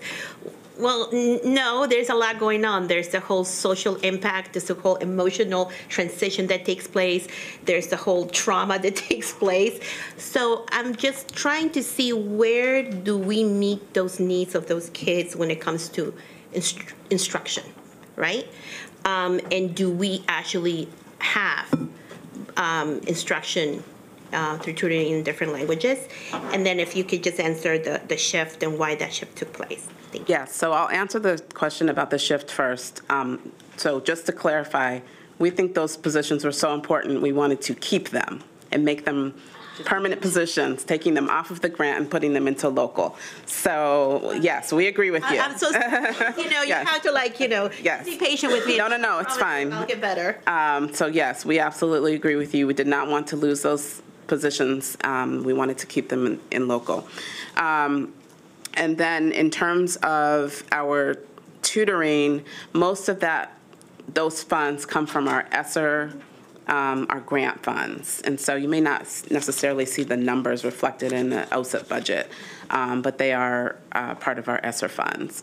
And we do have, obviously, if schools, we do provide a list of criteria for, I heard the question yesterday about tutoring. We do provide schools multiple measures for consideration, whether it be grades, whether it be district data, whether it be classroom measures or external testing data. These are the types of multiple measures that we recommend you review in considering who a student will be. If a student who receives ESOL services is identified as needing tutoring, then they can receive either the tutoring that is provided through additional support with content. They can receive tutoring through a variety of our interventions that we have identified for our students. And we have a few interventions to our multilingual learners. And so they are research-based, evidence-based interventions that we have identified for those students. They may not necessarily provide intervention in the other language, the student's home language, but they definitely will provide additional support in English for our students. So we don't necessarily have interventions. We have a few that support students who are bilingual with Spanish, but not in other languages outside of that. So, you know, if you want to add to that. Yeah. Yes, I think, oh, thank you. Yes, I think one of the things that you bring up is the fact that our students have the content knowledge, but they have it in their native language. And so because of that, it's teaching them the academic language in English that is equal to. And that is the co-teaching model that occurs in first instruction, right? We want to know that and be able to address that as soon as we're planning for core instruction for a student in the class who we know even when learning to read, they can read in Spanish and they're learning to read in English, but it doesn't help to just word call and decode if they don't understand what the word means. So that is the purpose of the co-teaching model, to make sure that there is intentional planning towards making sure the students have the academic language in both languages. And lastly, I just, out of curiosity, my thought is with students who are ESOL, I'd be very interested to know what's the ratio, right? What's the ratio teacher to student? Does it look the same as for general folks, you know, who are, and if not, why not? Because of, you know, if we are very deliberate about equity and inclusion, I think we need to look at all the barriers that are keeping us from getting there. And like Dr. McKnight said, you know, we need to look at these budgets as we are building on, you know, a little bit at a time, but we need to keep on building. So we ask for something one year and then we don't ask for the next year. It's really relevant to progress, right? So, and we know that, the majority of our children are, I hate the term majority, minority, but that's where we are, and I just want to make sure that we take all those factors into account. So if you could get that information, I think that would be wonderful. Yes, we will provide that information to you. We do staff based on ESOL level, and so our earliest levels 1 get more staffing than students who are near exiting. So we certainly will share those ratios with you. And just a commercial, on March 7th, we will have our deep dive into the ESOL program. Good. Let's go to Ms. Harris. We haven't heard from her yet. Oh, thank you.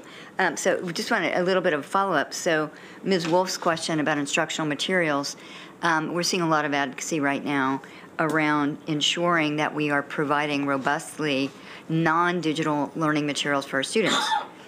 And the advocates are not wrong that the overuse of digital materials is not healthy for the developing brain in lots of ways. Getting those tactile materials, books, that you hold in your hand, pencil, paper, pen, paper, academic work is laying down the circuitry in the brain that helps with attention building. We're seeing an epidemic of short attention span theater with students who are overly reliable on digital and social media, and they're not attending for more than they won't read a whole book. It takes too long, and that's a trend that definitely needs to be reversed. And it even gets to fine motor coordination. If you're not learning how to write, you are missing out on significant fine motor development at a critical developmental stage. And so I just want to make sure that we are not just kind of throwing up our hands and saying, well, the wave of the future is everything is online, because that's not what's best for our young developing brains. And so I appreciate that we are seeing an emphasis on ensuring current materials and adequate access to these materials. And then I also wanted to follow up on Ms. Rivera-Oven's questions around our EML work. And I appreciate, once again, I think we talked about it at the our first work session around the co-teaching model, because we've known for years that the way we are serving our whatever acronym we've used to describe our newcomer students who are, emerging in their English language capacity but are fully fluent in another or more than one other language, and it hasn't been serving them well. So we see students who have done very, very well in their classrooms, and every time we assess them, they do less well than their native English-speaking peers. That's not the students, it's the assessments. And our teachers, and we've heard good comment last year from some of our ESOL teachers, they know what works to teach their students, but central office pedagogy is telling them they have to do something else. Stop telling, start asking. So we're seeing more of that, which I appreciate. But one of my concerns is when we talked about the co-teaching model earlier, it is robustly supporting all the things that you all were both talking about when we have students who are learning and mastering that academic language, so that they can actually show what they know. They can actually build on their acquired knowledge. But we can't support it in all of the schools where we need it. And so, this is more an observation, I guess, but having, done a pretty deep dive on the evidence base on how we serve newcomers well, having read the UNICEF report from 2022 and, gone to multiple, workshops and convenings with high-flying school systems in this area like Oakland Unified, I still believe that we are not serving our newcomer students as well as we can because we are too scattered. And when we can't support the co-teaching model in all schools, I think we need to look at concentrating those resources and concentrating where we are putting our newcomer students, at least for the first year or two, so that we can completely serve them with a robust wraparound services model and that co-teaching and those academic, best practices that we know work. I've heard over the years, we've had these conversations that we don't want to segregate these students. It's not segregating them, it's supporting them. Making sure that we have the resources we need to provide them the best instruction we can, the most effective instruction we can. And so it's just my observation that, I wish we could talk about concentrating those services into perhaps fewer locations so that we can really robustly support the learning and ensure these students are really on a solid, foundational, educational and academic pathway, because it does, as you get older and as you are told you are not doing well, when you are working really hard and you have abundant skills, because let's be clear, adversity and resilience swim in the same stream. These students have amazing skills and capacity, but when they're being told that you're doing less well, because we are not adopting a model that's going to as robustly support their learning as we can, then I think that's why this is our population of students that drops out more frequently. And so, again, that's just an observation, but I really wish we could have that conversation robustly. And we will have that conversation. We're going to start it next week when we hear with our special populations. The Center for Applied Linguistics will share their recommendations around the very thing that you're talking about, and then we'll come back in March to talk about what our plan is going to be to support that work. Thank you. I appreciate that very much. And then I also appreciated the mention of, we want to make sure that that our local programs are strong. So there isn't this kind of shopping around for good opportunities for schools. But, we can't have that conversation without acknowledging some of these really amazing opportunities are highly, highly limited. I mean, there's a reason that Poolsville is always ranked as one of the best high schools in Maryland. And if you want global ecology, you have to go there. We haven't made that program really robustly accessible. And we do have the CASE program now, which is, we need to support those programs and grow them and sustain them. But again, that's only at 2 schools. So, yes, we want to make our local schools very, very strong. But I think we do need to also look at making sure that some of these specialized programs that we can't establish in every school, for many, many reasons, but we want to make sure that they are geographically accessible. Harris, and just my other commercial break. Academic program is coming to the full board on April 20th, including their program evaluation. So we'll go deep at that time. Yeah. So anyway, thank you. But expanding that with fidelity and quality. Okay, Ms. Sylvester, may I add a comment? So in this, our operating budget, at the risk of sounding like a broken record, in this operating budget, we do have, we have allocated $5 million for tutoring, $3 million for high dosage, and $2 million for online. That is apart from the ESSER fund. So I don't know whether it's in the upcoming workshop days or in upcoming board meetings. I would really like to see who's assessing this program, how this program, the utilization data. Thank you. Okay, yes. So I don't know that it will come up next time in the accelerator, so I can talk, it will. Okay. Then that's okay, then I will leave it for next time then. Okay, I have a couple of questions. So when we began this budget process, I was asking myself, all right, where are the strategic investments that are going to improve our literacy in math? And so I see pockets of this. So it's small decisions, right? For example, you chose to create a position to support summer school and tutoring programs, which those are key strategic improvement initiatives, and if you don't have the staff to help coordinate and support them, then they're not going to be effective. So I'm just talking to myself here, but trying to understand where the strategic initiatives are all over the budget, as you said, Dr. McKnight, but we do have to highlight the things that we believe are going to improve literacy and math in this budget. Where is professional development in the budget? I think it's in several places, right? Is that in, is that more in first chapter? It's in I asked because professional development was one of the 2.5-year plan strategic initiatives, because we said that our teachers really needed support in order to implement the interventions that are academic interventions that our students needed.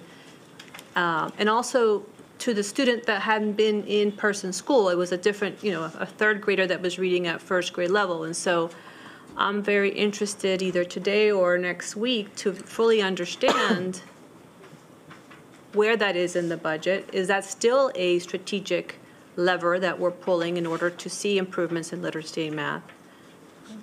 Go ahead, Ms. Higgs-Donnell. Well, I can just speak to the professional development that we have going on to support the literacy and math.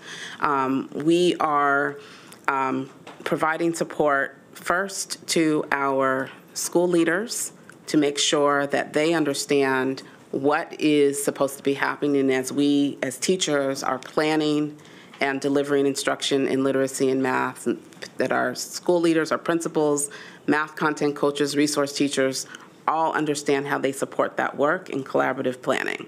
So there's professional development that we have that takes place in collaboration with other offices on a regular basis. That's already in the calendar and it's already budgeted for. It's already in the, yes, and so that is a part of the regular work that we do.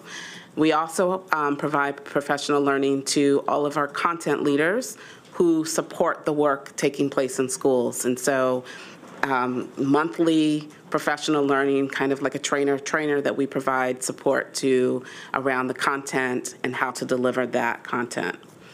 Then we provide periodically throughout the school year additional support for our teachers around, take science of reading, for example, and then the work there to make sure that our teachers have ongoing knowledge and skills that they need throughout the school year.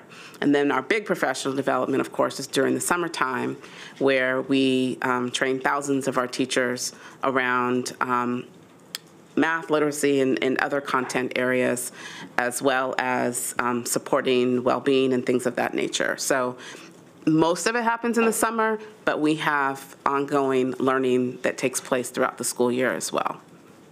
And the anti-racist professional development is part of the summer training, and that's already budgeted? That's actually ongoing at all levels in response to the audit. We're going through processes ourselves as a leadership team. We're working through that same process with school-based leaders alongside of them as we look at the data and as we do begin to plan in response to it. So I think that work is pretty robust right now and ongoing, and I think what you'll see coming out of it are more recommendations of how we might do more professional learning. Just to add on to, I just wanted to say we've been hitting on a lot of the ESSER big buckets. So tutoring is, a lot of that is currently in ESSER. Professional development, there's a lot of funding in ESSER, as well as you'll hear about technology too. So those are some areas that are, you might not see in here because it's currently in ESSER, and based on evaluations, will be migrated to the operating budget this year or next year. And I'd also like to add, there is quite a bit sitting in the operating budget that we've been building over time dedicated towards professional development, quite frankly. And it's in all of the offices. Ms. Hazel was just going through all of that PD that they do.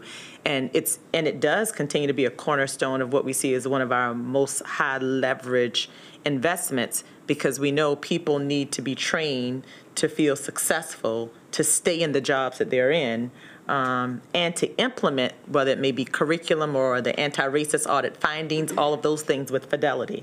So there's professional development happening that's already designated by staff, given to other staff from the Office of Curriculum Instruction.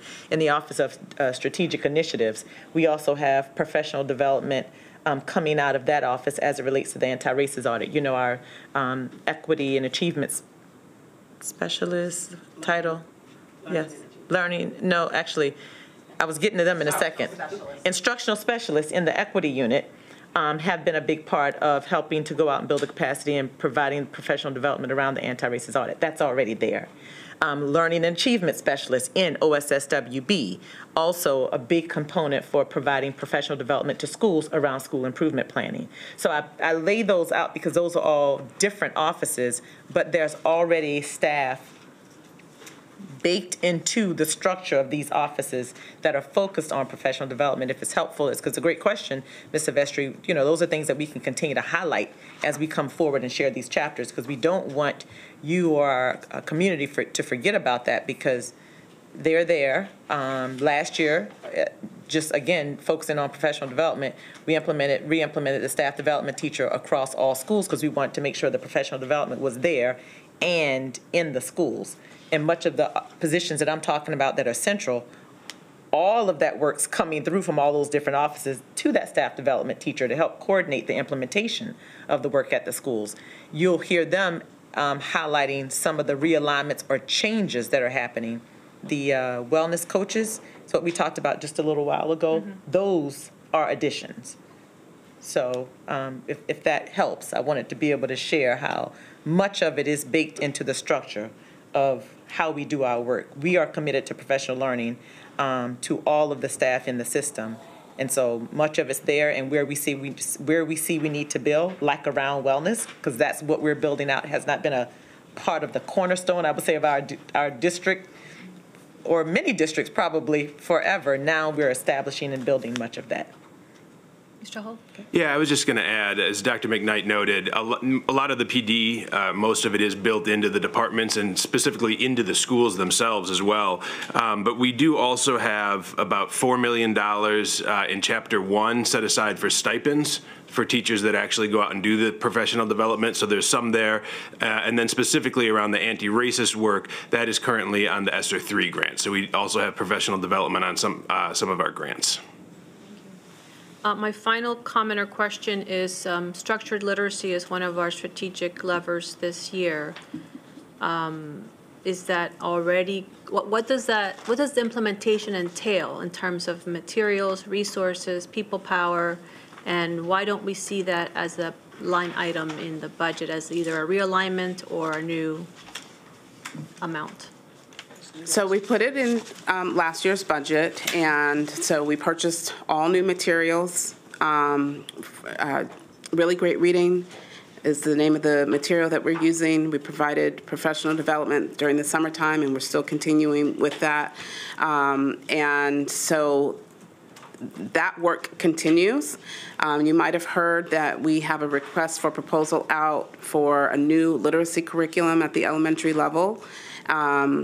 And so what we want to make sure as we are looking to determine whether or not we replace benchmark is for a curriculum that has a strong foundational skills program. So the instructional materials that we have in the budget will support that work. And so that seems to be going very well. The initial reports that we had from the schools that piloted last year were very positive. We feel that the implementation seems to be going very well with the structured literacy this year, and schools are really making the adjustments. We, through a different grant, a LEADS grant, we were able to hire 3 additional literacy coaches to support the work. So we have a total of now 6 people out in school supporting the implementation of our structured literacy program, and really working with our school leadership, getting into classrooms, observing, modeling if necessary, making recommendations and adjustments. So we feel like that the implementation is going well. Thank you. And I think this is what the community wants to see. Like, what do you think is going to help move the needle on literacy and math? And here is a sample of the key initiatives funded in past budgets, funded through grants, funded through ESSER, that are supporting that strategy. So, all right, let's move on to the next section.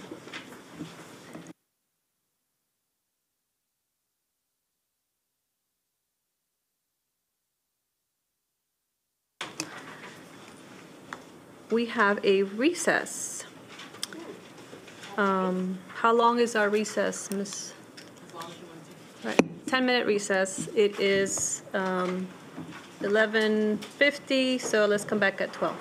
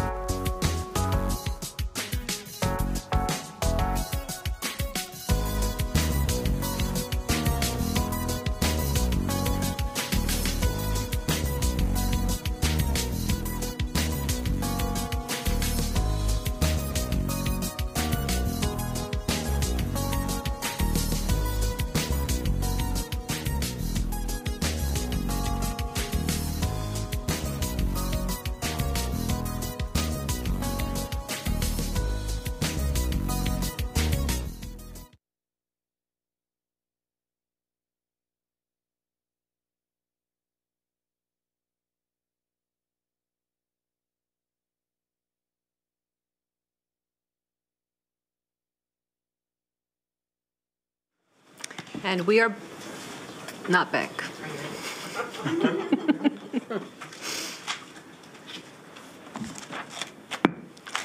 We are back and resuming our budget work session and continuing. Dr. McKnight, I'll hand it over to you with Chapter 5, Special Education.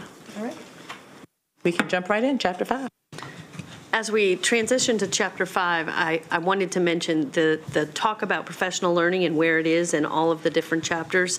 It is a significant lever, and it will continue to be needed every year, year after year, because we have new staff, we have new leaders, new administrators, new programs, changes to assessments, additional programs. So any investment that you can make into those structures that are baked into the existing operating budget and including additional coaches is an investment in the future, because without that continuous learning process, our teachers, they don't have the information that they need about how Montgomery County is approaching teaching and learning.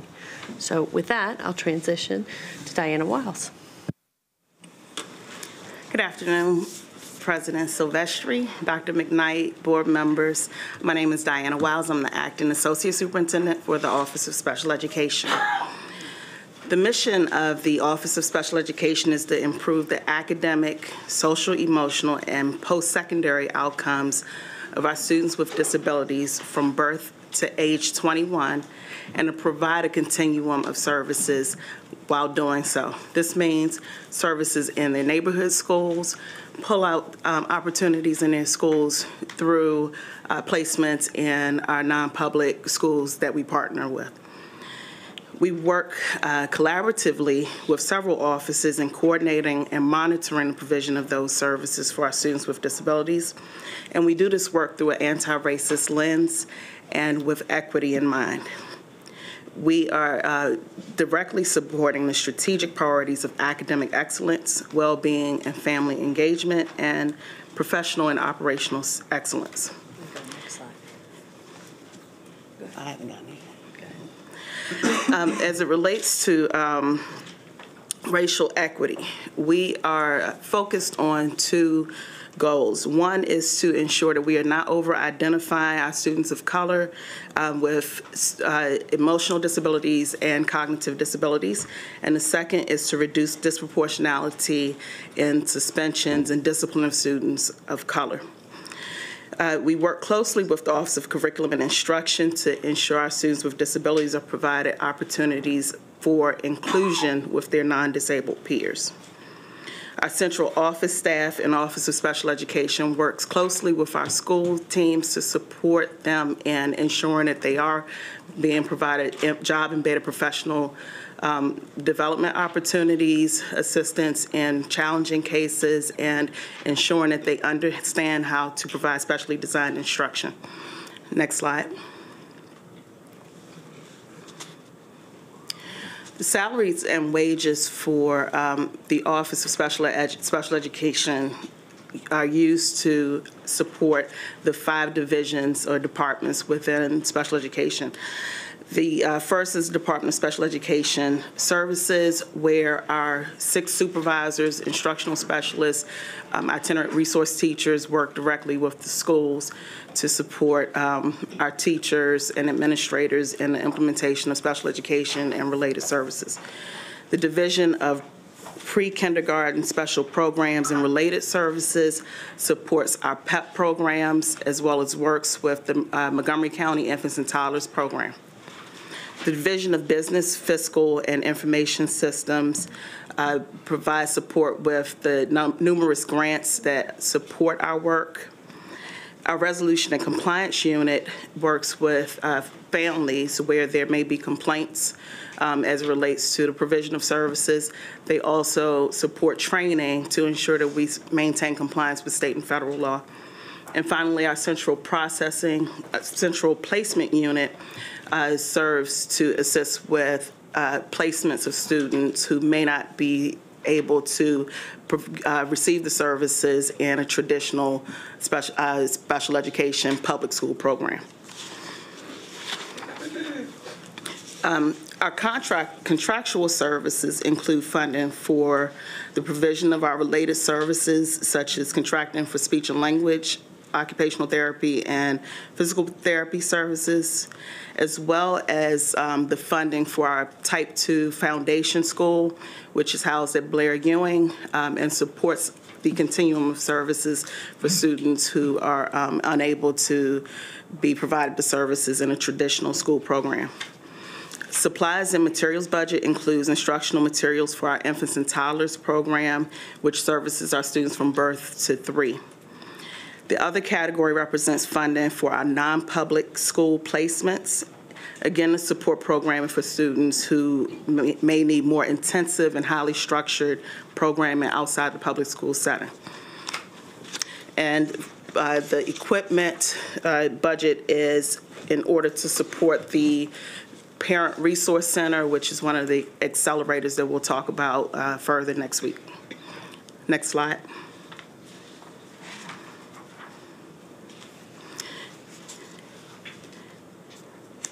Within the special education department, we have projected growth of approximately 895 students, which has requires us to increase our instructional materials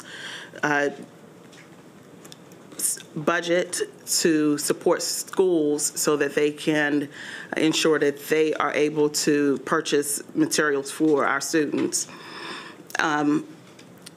Similarly, with our infants and toddlers program, we're projecting about 100 student increase, and we are increasing staffing for our infants and toddlers programming at 3 classroom teachers, speech pathologists, PT and OT related service providers. Within the budget, we do have a reduction of $2 million for our non-public placements. This is not reflective of a decrease in the need. Rather, it is reflective of the fact that the non-publics are having similar issues with regard to staffing. So the rate at which we were able to get students placed in non-publics has reduced because they have the same challenges with ensuring that they have staffing to keep to continue to have students enrolled in their programming. Repeat that again. I think people need to hear that. Say that again one more time, if you don't mind. Certainly, certainly. While we have been able to reduce our budget in our non-public placements, it is not the result of there being a decrease in the need for students. Rather, it is a result of the non-public schools having the same challenges as the public schools with placing students. So unlike the public school system, non-publics can refuse an enrollment. And they are refusing enrollments or rejecting enrollments because they don't have the staffing. Next slide.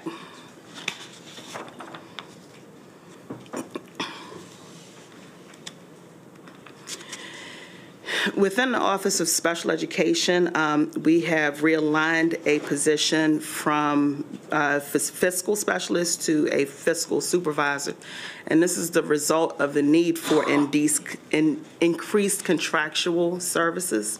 So this position is going to not only help with ensuring the fiscal responsibilities of the Office of Special Education, ensuring that we meet maintenance of effort, but the position is also going to be managing and working with procurement on the contractual needs that we currently have.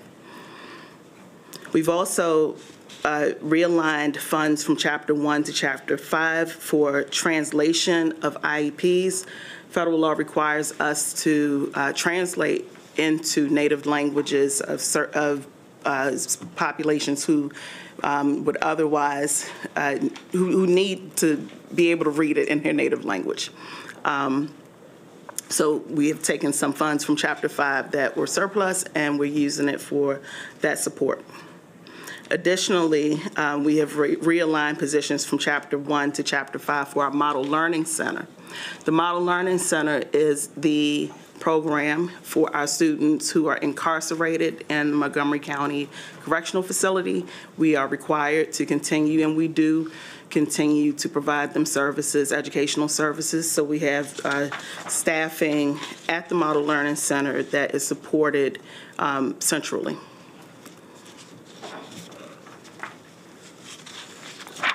Next slide.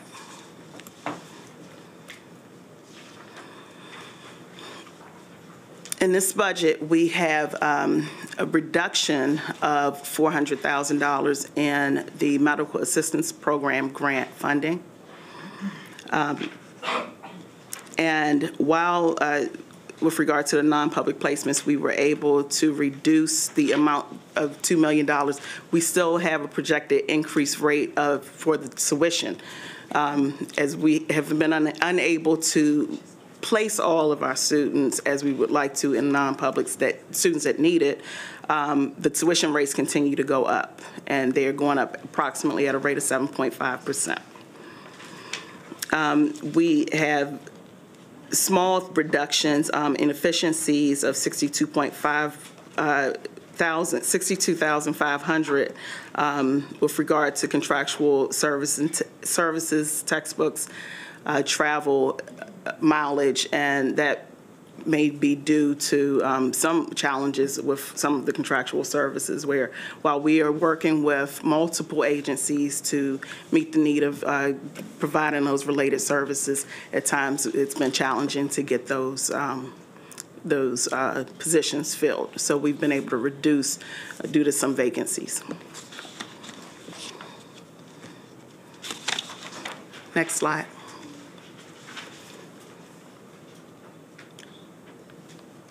Very good. So if my colleagues have any questions, please turn your light on. If not, we can continue, and you can always, if you think of something, we can always go back and ask. Ms. Evans. I had a quick question. So you mentioned under contractual services that we reduced some positions because it was hard for them to fill, but it doesn't mean that we don't need the positions, right? So at what time would we be able to, so since we're removing that funding because we can't fill them, even though we know we need to fill them, when we need to fill them, are we going to be okay with being able to fill them, although the money is no longer in that budget? So it was a small amount that we reduced. We still have, we've actually been able to partner with Frederick County and a contract that they have for agencies. So we're still meeting that need. Sure.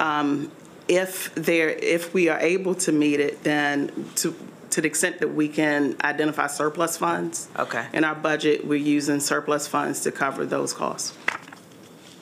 To cover the cost in the future, or to cover the cost with our collaboration with Frederick County? I'm sorry. Cover the cost when we, so what happens is we have this contract that you all approved. Sure, right. Recently. As we identify vacancies, we reach out to the agencies and say we need a speech pathologist. If they're able to cover it, then we're billed monthly, and we're able to identify surplus funds if we have those positions. If we don't have those positions, or they don't have people for us to fill those positions, then the position stays open, and we continue to advertise internally, but also reach out to other agencies. I got you. And I was not implying that we're not doing the work. Just to be clear, right? Understood. Okay. Ms. Harris? Yeah, thanks. So I very much appreciate how you started out this presentation by saying we are really working intentionally to make sure we're not over-identifying our students of color, and we are really working very intentionally to make sure our special needs students aren't overrepresented in our student discipline work. And part of that, I think, is that, sometimes our students with special needs can exhibit challenging behaviors. And, if staff, teacher doesn't know how to recognize, acknowledge, and sort of manage those behaviors, the default can be discipline. So would professional development to help students, or to help our educators sort of understand and know and build their strategies to support students in their behavioral challenges, would that be in your office, or would that be somebody else? It's collaborative. So we work with OSSWB, and particularly we have a grant, the CCEIS grant, that supports the specific work of disproportionality. for over-identification and for discipline. And we work closely with our partners in OSSWB to identify schools that may be demonstrating higher numbers of suspensions so that we can work with them to reduce those suspension numbers. Within that grant, we have targeted schools, but we can also always, and we do extend those numbers if the numbers in other schools begin to creep up. We also do training within the Office of Special Education in de-escalation strategies, and we've expanded that training to more staff this year and intend to increase that de-escalation training for other staff. Thank you. And I'd love to hear more about the CTEIS grant, but, you know, we can connect. I'd like to get, yeah. And you mentioned our Model Learning Center, where we're serving our incarcerated students. Do we have information on how well that instructional model is working to support those students? So I don't have data here. I can certainly come back to the board with that information. The challenge is that we service a very specific population of incarcerated students in the Montgomery County Correctional Facility. It is students who are incarcerated in adult facilities. And so it's a transient population of students because we're servicing them as they're moving through the correctional process. So some of those students may stay there for a period of days or weeks or months. Others may be sent to the juvenile services programming, or they may be released. So keeping data is a little bit more challenging for that population of students because it truly is a moving target in terms of how long they will be there and how long we'll be providing the services. The other issue with that is that we are truly beholden to the facility. So our staff members are there and they are supporting, but if anything happens at the facility, we are not able to access our students. We have to abide by the rules of the facility. And everything you just said, I think, illustrates why that work's so important. So, and then the last question I had, just a clarifying question on slide 23. There was a mention of a medical assistant program grant. What's that? Medical assistance grant is the, we call it the Medicaid, students who are Medicaid eligible. So for our students who are eligible for Medicaid, the school system is able to bill for the services that are provided. If the student gets speech and language services, speech pathologists can bill for those services. We can bill for academic services, and once that billing is completed, it goes back into the school system's budget, provides for and supports all of our students. Okay, thank you. That's interesting, because I know Delegate Charkoudian is working on a bill to change some of Maryland's sort of Medicaid policy structure so that the same thing for Medicaid-eligible students, we can be reimbursed for wellness services. So interesting. Thank you very much. Ms. Rivera-Evans? Thank you. Just a quick follow-up on what Ms. Harris was saying. So that funding would be, for example, to cover like all-day nursing, like if they need assistance, that if the student has the Medicaid? The Medicaid, yeah. So the funding itself doesn't go directly to a specific service. What it allows the district to do is to be reimbursed for a portion of the service that was received. Okay. So in other words, a student could have the services of a PDN, and if that student is Medicaid eligible, then we could submit to the state for a portion of the billing to come back to the district to support programming. So sometimes a lot of these things are connected. So I'm trying to think, you mentioned that you were increasing funding for translation for the IEPs because you have seen an increase in need. which then tells me there's an increase of children whose English is not their first language, right? So I guess my question is, out of the population of the 20,000 students, which is right around, I think that's approximately. Okay, approximately.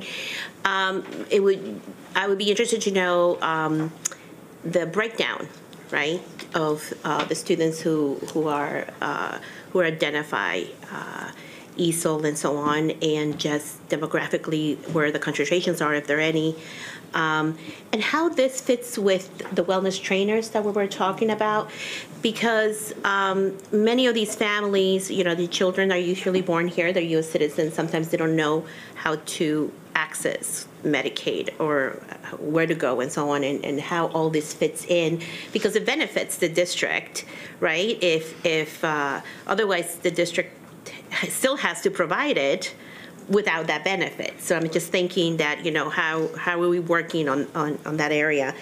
And then the other thing that I was just concerned about was you were talking about the non-public placements. I never thought of this, but how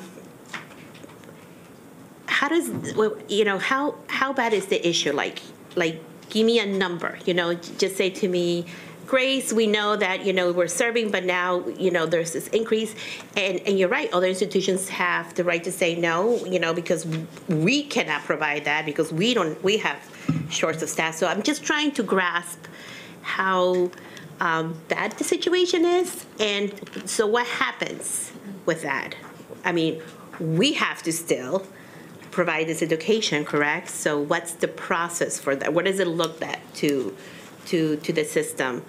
And then you mentioned something that we're going outside the system for pathology services sometimes because we don't have them. I think everybody's feeling that pinch. But did you say we're using another school district? Did I hear that right? I'm sorry, I was writing notes and trying to listen at the same time. Certainly. And then lastly, with the young people who are incarcerated, right, there is this whole thing of ensuring that once they go through that, they usually end up in the Department of Juvenile Justice and DOJ. I'm just trying to think to follow through on it, like the information that you get at the end. How does that work? Do we have a good grasp on it? So that way that transition, and I don't think things have changed from when I was working in this field 30 years ago much. We just do not invest in this population the way we should. But I'm just wondering, the hurdles that you have to go through, right? And if there's anything to make it better. So I'm going to try my best to cover all of you, but if I miss something, please. No, it's fine. Please let me know if I don't answer a question. With regard to incarcerated students, because there's so many different pathways and potential outcomes, we do have a court liaison who is an MCPS employee.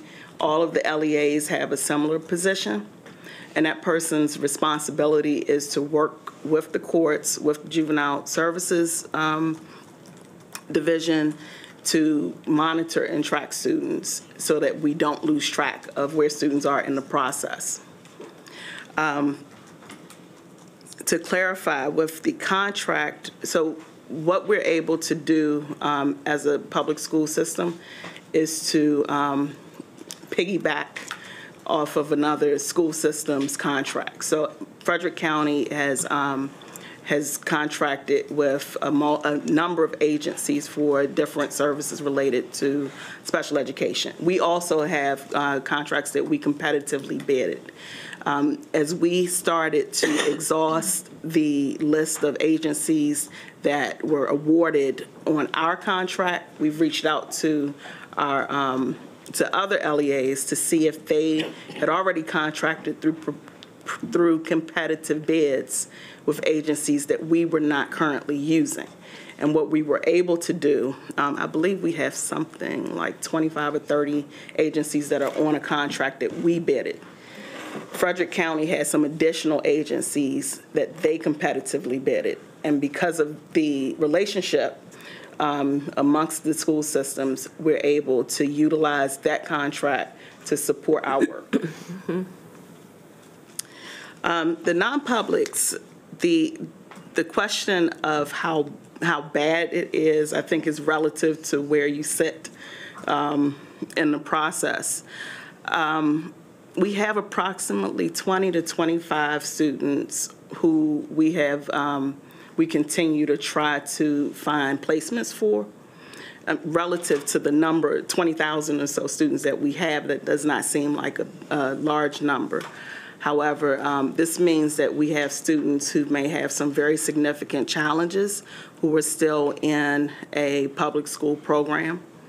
And so our central office staff does a lot of work to support those programs where we have students where we've identified that they have a very specific set of needs, that they would be better served. And we try to serve all of our students, but the non-publics exist, for the specific reason. So when we cannot find a placement, when we've exhausted the non-public referral process, our central office staff goes out, they support, they provide training, and we're constantly troubleshooting and problem solving how we can continue to support the students when we hit that barrier. But we're also still communicating with our non-public schools because they do have movement in their programming, because we're referring students to schools that Prince George's County, Howard County, that, the surrounding counties are also referring to. So students may move in and out. And through our central placement unit, they are constantly monitoring that so that when placements open up, we can provide those services to our students. Thank you. And just for the future, I just would like to kind of get an idea of our student population demographically, if there are also ESOL involved and so on. And if you know quickly, that court liaison you were talking about, I'm just curious on the caseload that person carries yearly, if you know. I don't know, but that would be great to know. Thank you. Ms. Wiles, just one quick question. The projected enrollment increase of 895 students in the department, is that pretty steady? Because I am still fairly new to this position, I don't know what the rate of increase has been over the last couple of years. I can certainly find that out and inform the board. What I can say is that our projections at this time of the year are truly just projections. When we come back, we oftentimes get an influx of students for various reasons, people moving into the district because of our wonderful programs, particularly for our students with autism. We have families that move into Montgomery County for that reason. So while we project now, we oftentimes have a greater number in the fall. Thank you. Yep. So I want to make one quick comment. Dr. Gwendolyn Mason was in the position formerly, but I just like when you come and sit at the table. I feel like you've been in this position for several years. My goodness. So thank you for the work that you've done in such a short period of time. Did you start in July? Like, did you get the switch over? When was it? When did Dr. Mason leave? I can't remember. As Dr. Mason went out in July, I started in this position. Prior to that, I was in the Resolution and Compliance Unit as a supervisor. Okay. I just want everybody to know it's been a very short period of time. It's not been a year. So I appreciate what you've done and what you're doing. And Ms. Evans, just to add on to that, Ms. Wiles had just come to the district as that compliance officer, maybe a year. October of 20, what year is this now? 21. 21, yes, exactly, because COVID has done that. 21, so she actually had only been here a year in that position, which she came highly recommended. But I just wanted to reiterate, while we're here talking about the budget and talk about the numbers, I am so impressed when Ms. Rivera-Oven, you asked a question about the number of students we have in, recommended for non-placements. You said it was about 20,000, roughly around 20,000. For non-publics, about non-public, I'm sorry. 25 2025 students, out of the total Out of the 20,000? Right. Okay, so I just want to say how you were able to definitively give us that number, or that range of a number, just speaks to the personalization that you know about the students and the need in an office that's so critically important to students who need an advocate to know them individually like that. So I just want to compliment you on that. As you know, that question was raised, I just thought that just spoke to the personalization that you take into the work and the students that you serve. So thank you. We can continue with the next presentation.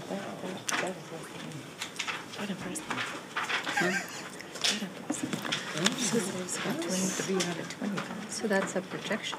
She must be Yes. saying the current state. Correct. That's right. So that means out of that, they've been able to place them. Good afternoon. My name is Stephanie Sharon. I'm the Chief of Strategic Initiatives. And before I go into our actual budget, I would like just to take a moment to provide a brief overview of our office. If we could go to the next slide. So the purpose of the Office of Strategic Initiatives is to lead innovation across all offices to ensure effective, anti-racist, and equitable outcomes for students, staff, and families. And it is not by accident that these four areas all exist in the Office of Strategic Initiatives. So within our office, we have technology, all the technology departments, shared accountability, the Equity Initiatives Unit, and a Department of District-wide Professional Learning. And they are all together in the Office of Strategic Initiatives in order to give us the strategic levers to work together to support the districts in its efforts to break down silos and implement anti-racist and inclusive practices and policies. Examples of how we do this is around the work on the board's strategic plan, as well as the implementation and coordination of the anti-racist system audit action planning. As you know, the final report for the anti-racist audit states that MCPS needs to focus on a coherence, accountability for our racial equity work, equity-centered capacity building, continuous data collection, and relational trust. The Office of Strategic Initiatives is leading the coordination of that work.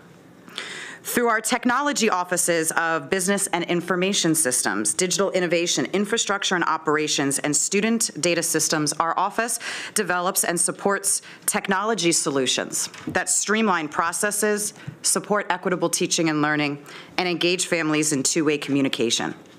It's important to note that this is the first time in MCPS modern history, I will say, past 20, 25 years, that the technology offices have actually reported to the academic side of the house and not just the operational component of the house. And while there is a definite component to the operational impact of technology, the vision as we are moving towards the future that the district has is that technology is going to serve as an accelerator of access, opportunity, and achievement. So being on the academic side of that house allows for more streamlined collaboration and coordination with our partners in schools, special education, and curriculum. Through our Office of Shared Accountability, we support staff to improve their practices across the district in data-driven decision-making and program evaluation, aligned with the MCPS strategic priorities and the strategic plan. And the Equity Initiatives Unit is supporting and collaborating with every office, as well as student, staff, and community organizations to develop our comprehensive action plan to address the findings of the anti-racist audit. And lastly, our district-wide professional learning department is serving as the lead office in creating a cross-office team that is implementing professional learning for all central office and school-based leaders to ensure that everyone has the foundational skills necessary to be effective, anti-racist, and culturally responsive leaders. Next slide, please.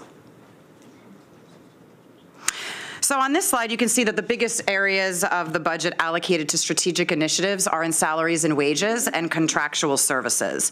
While all of the departments that fall under strategic initiatives utilize contractual services, the vast majority of our budget comes from the technology department. Most of that contractual services, a large chunk of nearly approximately $10 million, includes our ERP projects, our enterprise resource planning. That includes our business hub, our financial hub, as well as our upcoming human capital management project.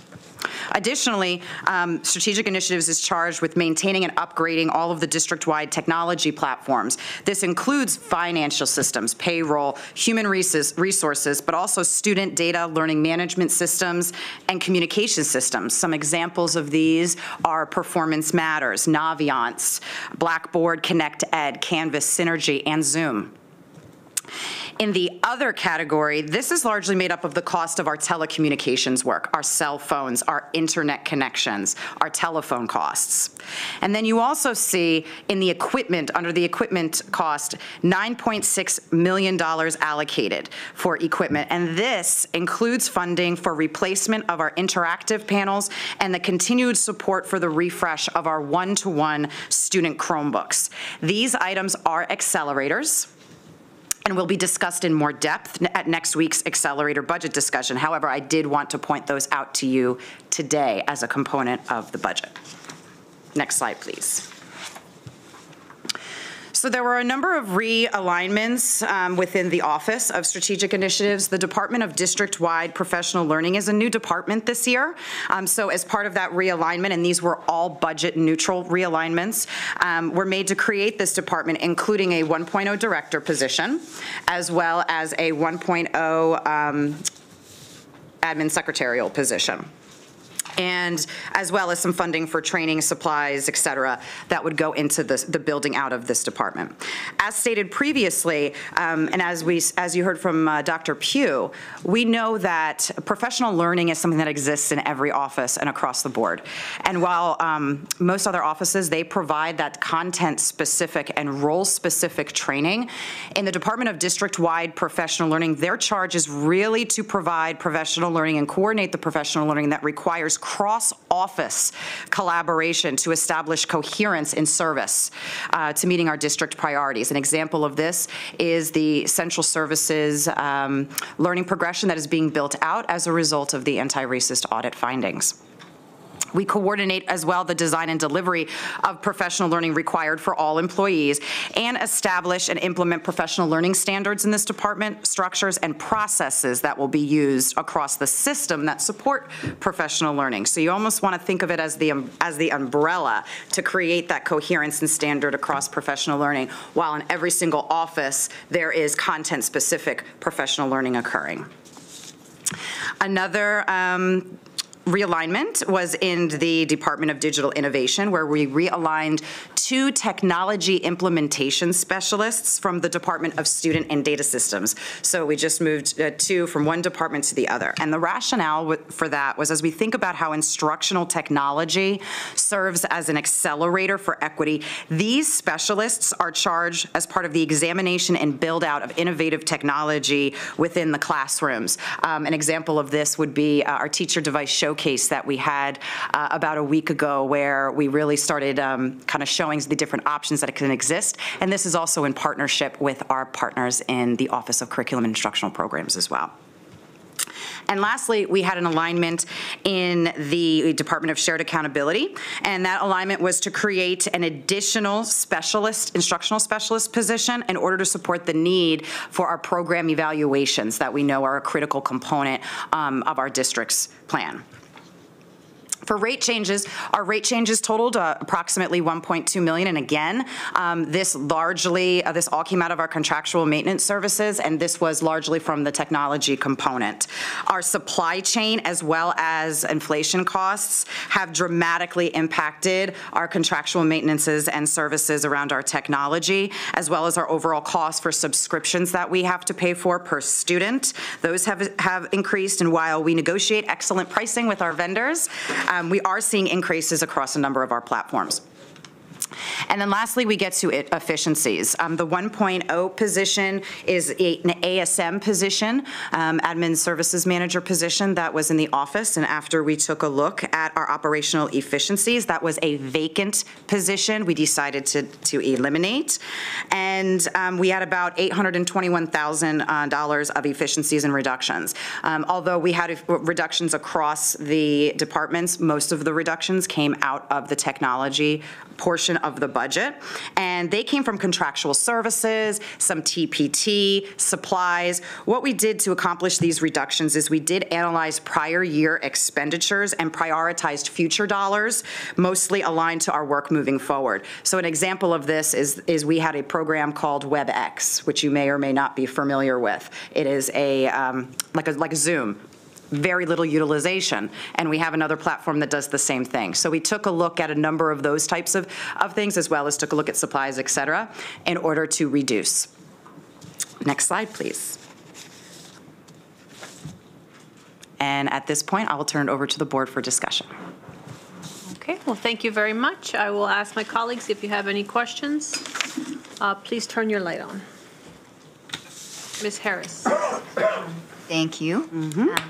Just a couple of questions. So as several folks have talked about today, as we're moving forward, there is a very much an enhanced expectation on the board, from the board, that we're really accountable for how we're spending our dollars, and are the programs that we're spending them on, the initiatives that we're ramping up, are they actually achieving the goals? So, accountability, monitoring, evaluating.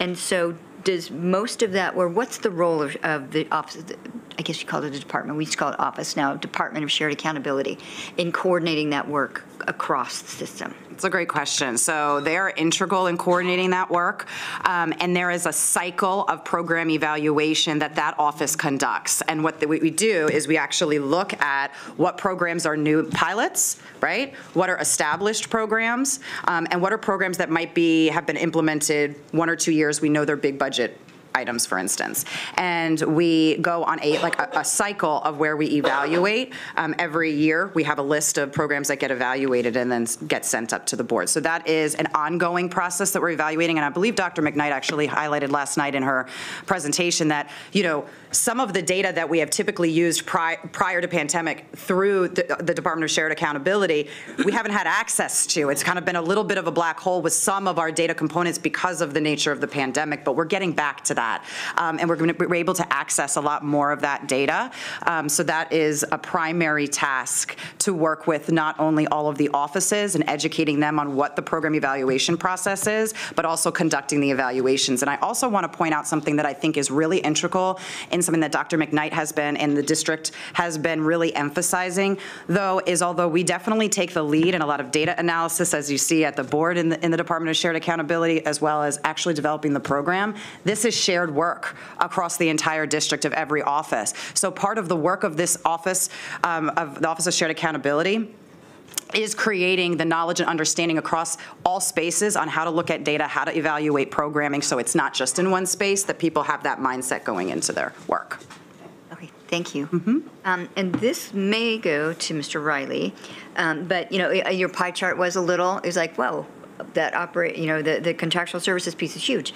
And the ERP project, so I know this has been work that you have been very, very involved in, and it's work to bring us sort of into the 21st century and align all of our systems across offices so for efficiency. But could you just give a little update what that is, where we are, and sort of so people have some context for that contractual services piece? Yeah, sure. So that project, the ERP project, now is in the HCM phase, Human Capital Management phase, which looks at one of the things that we've been saying is we're going to get away from paper timesheets. So that's the that's the long-term goal. But the project started pre-COVID, and we started with the accounting and those pieces at first. And one thing I'd like to add about the accounting piece, we did look at our chart of accounts, and we keep talking about our program budget. So we do have a field in that chart of accounts that's kind of make that easier, a function or a program field that's kind of help automate that when we get to that point. But right now we're in that last phase, and right now the projected go live is 1/1/24. We're evaluating right now where we stand with that, but we're within a year of getting this, within a year or year and a half of getting this total project done. And like you said, this is going to be all inclusive with all our financial systems. So just coming attractions, forward thinking, looking ahead. So once this process is completed, so are we looking at, here we were looking at, $28.4 million in contractual services. Is that going to be like an opportunity for us? Are these costs that project is done, those contractual services are no longer needed, and so that's... There's going to be, so some of that money is for implementation, but some of it is ongoing costs. So I do believe there is going to be some opportunities where we can, when we come to next year or the year after to realign, there'll be opportunities there, but a lot of that money is ongoing. Okay. All right. Thank you. And then the last question I have sort of ties into a piece of testimony that we had last night from a teacher at Sligo Middle School. And she was mentioning, one of the things that she mentioned was that an academic resource platform that a lot of teacher uses, and when she said it, I knew what she was talking about, now I can't remember. Active Inspire. Active Inspire was not compatible with smartboards. And that made me, so thinking on two things back when I was teaching at Edison, and at the start of 2020, we moved into the new Synergy Canvas platform. And, a whole bunch of us that had used one sort of classroom tool platform was not compatible. And I was in that group that had to adapt all of my materials and everything, all the way that I did my work, to the platform that was supported. And so thinking, as we're talking about the device showcase, how are we making sure that, as we're giving some choice, which I think is good, and we're really bringing our teachers to the table and our paraeducators to the table to look at devices so they really have tools that work for them, because we're not all the same. How are we making sure that educators don't come up to that kind of cliff again? What you've done, you can't do anymore because there's the lack of compatibility. So I'm so glad you asked that question, because it really directly aligns to why we now have our technology offices on the academic side of the house, right? We cannot exist in isolation as the nuts and bolts. It has to be integrated. And I also want to highlight what you just said around technology is always rapidly changing. We might not be able to prevent the fact that there's going to be outdated technologies that we're going to constantly have to figure out new and innovative solutions in, and that gets to what we were talking about regarding professional learning and how critical that is going to be to marry the professional learning around technology with the content in the curriculum with which we are teaching, because it has to be part of that. This is also one of the reasons that we have this year a new Department of Digital Innovation. Their whole job in that department is to do exactly what you're saying. We have a team of over 9 instructional technology implementation specialists that work side by side with the schools. They provide professional learning to staff development teachers. They're deployed to schools. They work with curriculum folks in order to make sure that these transitions are seamless, because we know how frustrating it can be too for teachers. You bring up Active Inspire. Active Inspire is a Promethean-owned software. It's a 20-year-old technology. What we can use using the interactive panels is much more robust, but it is incumbent upon us to make sure we're providing the professional learning for teachers so that they know how to use it and can integrate it seamlessly. And that is what the Department of Digital Innovation is charged with doing. Yeah, I think that's great, because I think the key in, we can all adapt, right? We can all develop that resilience, but when you don't have the runway, and so I think what you're talking about is ensure that there is, even when technologies are as you said, licensed to a vendor we're no longer using, or that's now outdated and we need to migrate and evolve, that's not, no surprises for our staff. So they have the time to make those changes instead of not having the time. Thank you. Ms. Rivera-Ubben? Thank you so much. I'm learning a lot, and one of the things that I'm learning is that when you look at technology, you just think of technology, but you guys are tasked with a lot more than just technology, which is one of the things a lot of people bringing up to the table is the whole engagement of stakeholders. Yes. Right, and you guys are the driving force. Correct me if I'm wrong, but I think you guys are the driving force in order for that to happen effectively and deliberately when it comes to engagement and communication with our families, our students, and our teachers. and even, the folks who support the school system. So a couple of things that caught my eye. By no means I'm not an expert in technology, so please take this with a grain of salt. But when I'm looking at some of the positions that you guys created with that new office, which, by the way, I think is great. One of the positions is the Department of Shared Accountability. Underneath it, that is, and I'm just wondering, is that person, is this 1.0 instructional specialist position, and then it says $35,000 for contractual services to provide expertise and support to schools with assessment data. Is that for all 210 schools? Because that's asking a lot of whoever's going to be doing that job. No, Okay. absolutely. And I think, what you will see in general in the Office of Strategic Initiatives is that we don't necessarily have this huge staff. Right. But that's also strategic in and of itself, because what our job is to build the capacity of others to be able to then deliver out some of these things that will have a huge impact on the board's strategic plan. So regarding that, we do have an instructional specialist, and then that $35,000 also that was realigned for the data contracting that's where we're really providing some professional learning around performance matters. Talked about it a little bit at the board table at the last meeting, and that is really the tool that teachers and district leaders and principals across the board utilize to help make data-driven decisions. So it's about kind of that trainer of training models that we deploy, because clearly one person can't provide targeted support to 210 schools, but it's about building the capacity of everyone.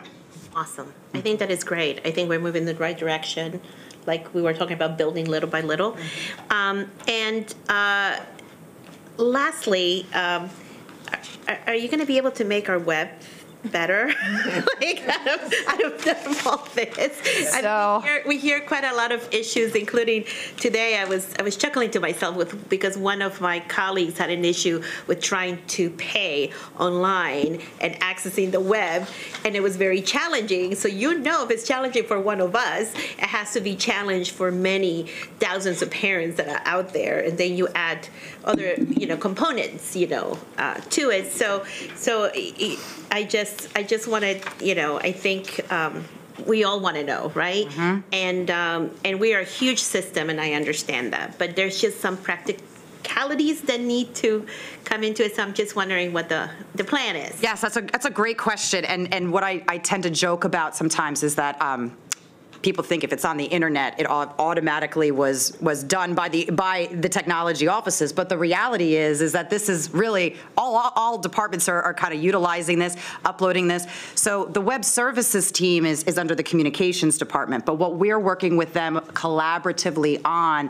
is exactly what you're saying. How do we create a more robust experience? And actually, it has really been great. We've started some initial conversations and just the brainstorming of how we can work together between communications and Office of Strategic Initiatives on doing that. So that is a project well underway. We also have some intermediary things. One of the things that we have heard a lot, and when you talked about, I believe before, we talked about engaging with the community.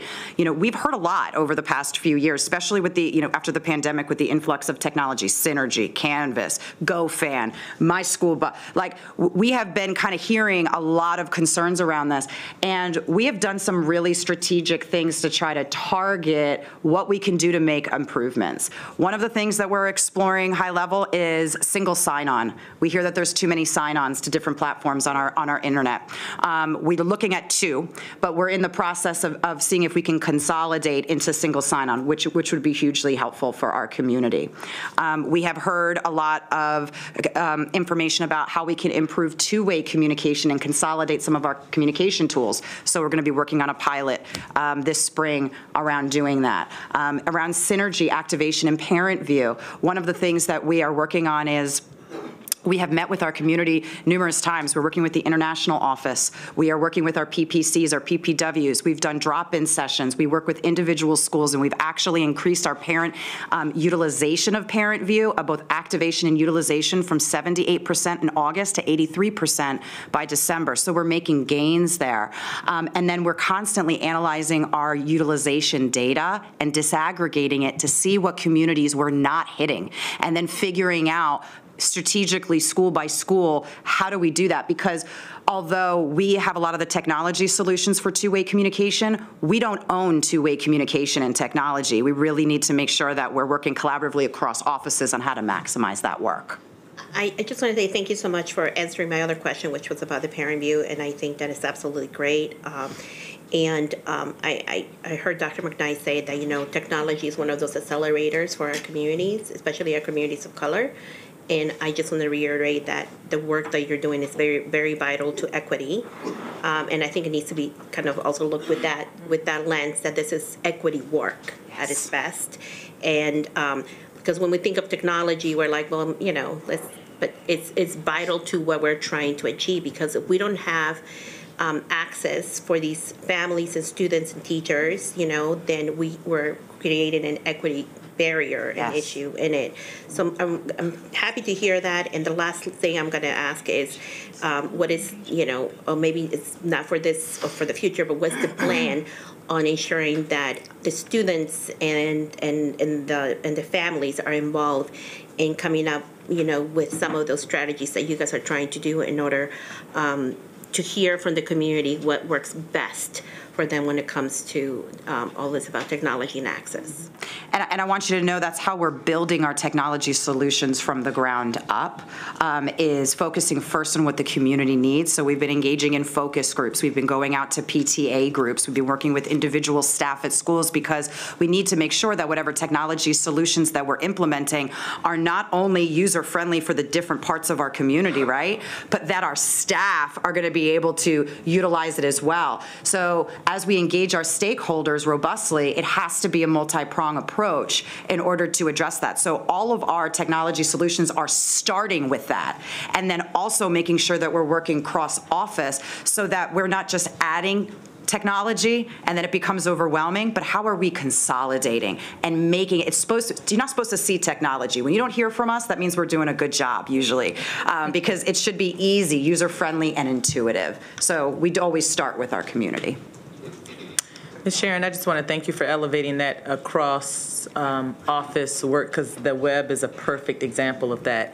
And also, I'll ask the board to stay tuned to our next communications and community engagement work session or committee meeting, because Ms. Fisher, our Assistant Chief of Communications, she has shared and will continue to share the rollout plan for revamping the web overall. We've gotten a lot of feedback from our community, and she, along with other members from teams like Ms. Sharon from the technology team, have really, and our senior community advisor, Elba Garcia, have really talked about what needs to be on that website. How do we know what's important to all stakeholders, our students, our parents, and our staff, to make it user-friendly for them, and most importantly, a timeline of us basically revamping the entire website, cleaning it up. We've heard there are, I understand, thousands, maybe hundreds, 1,000 pages, I'm not sure, but a lot.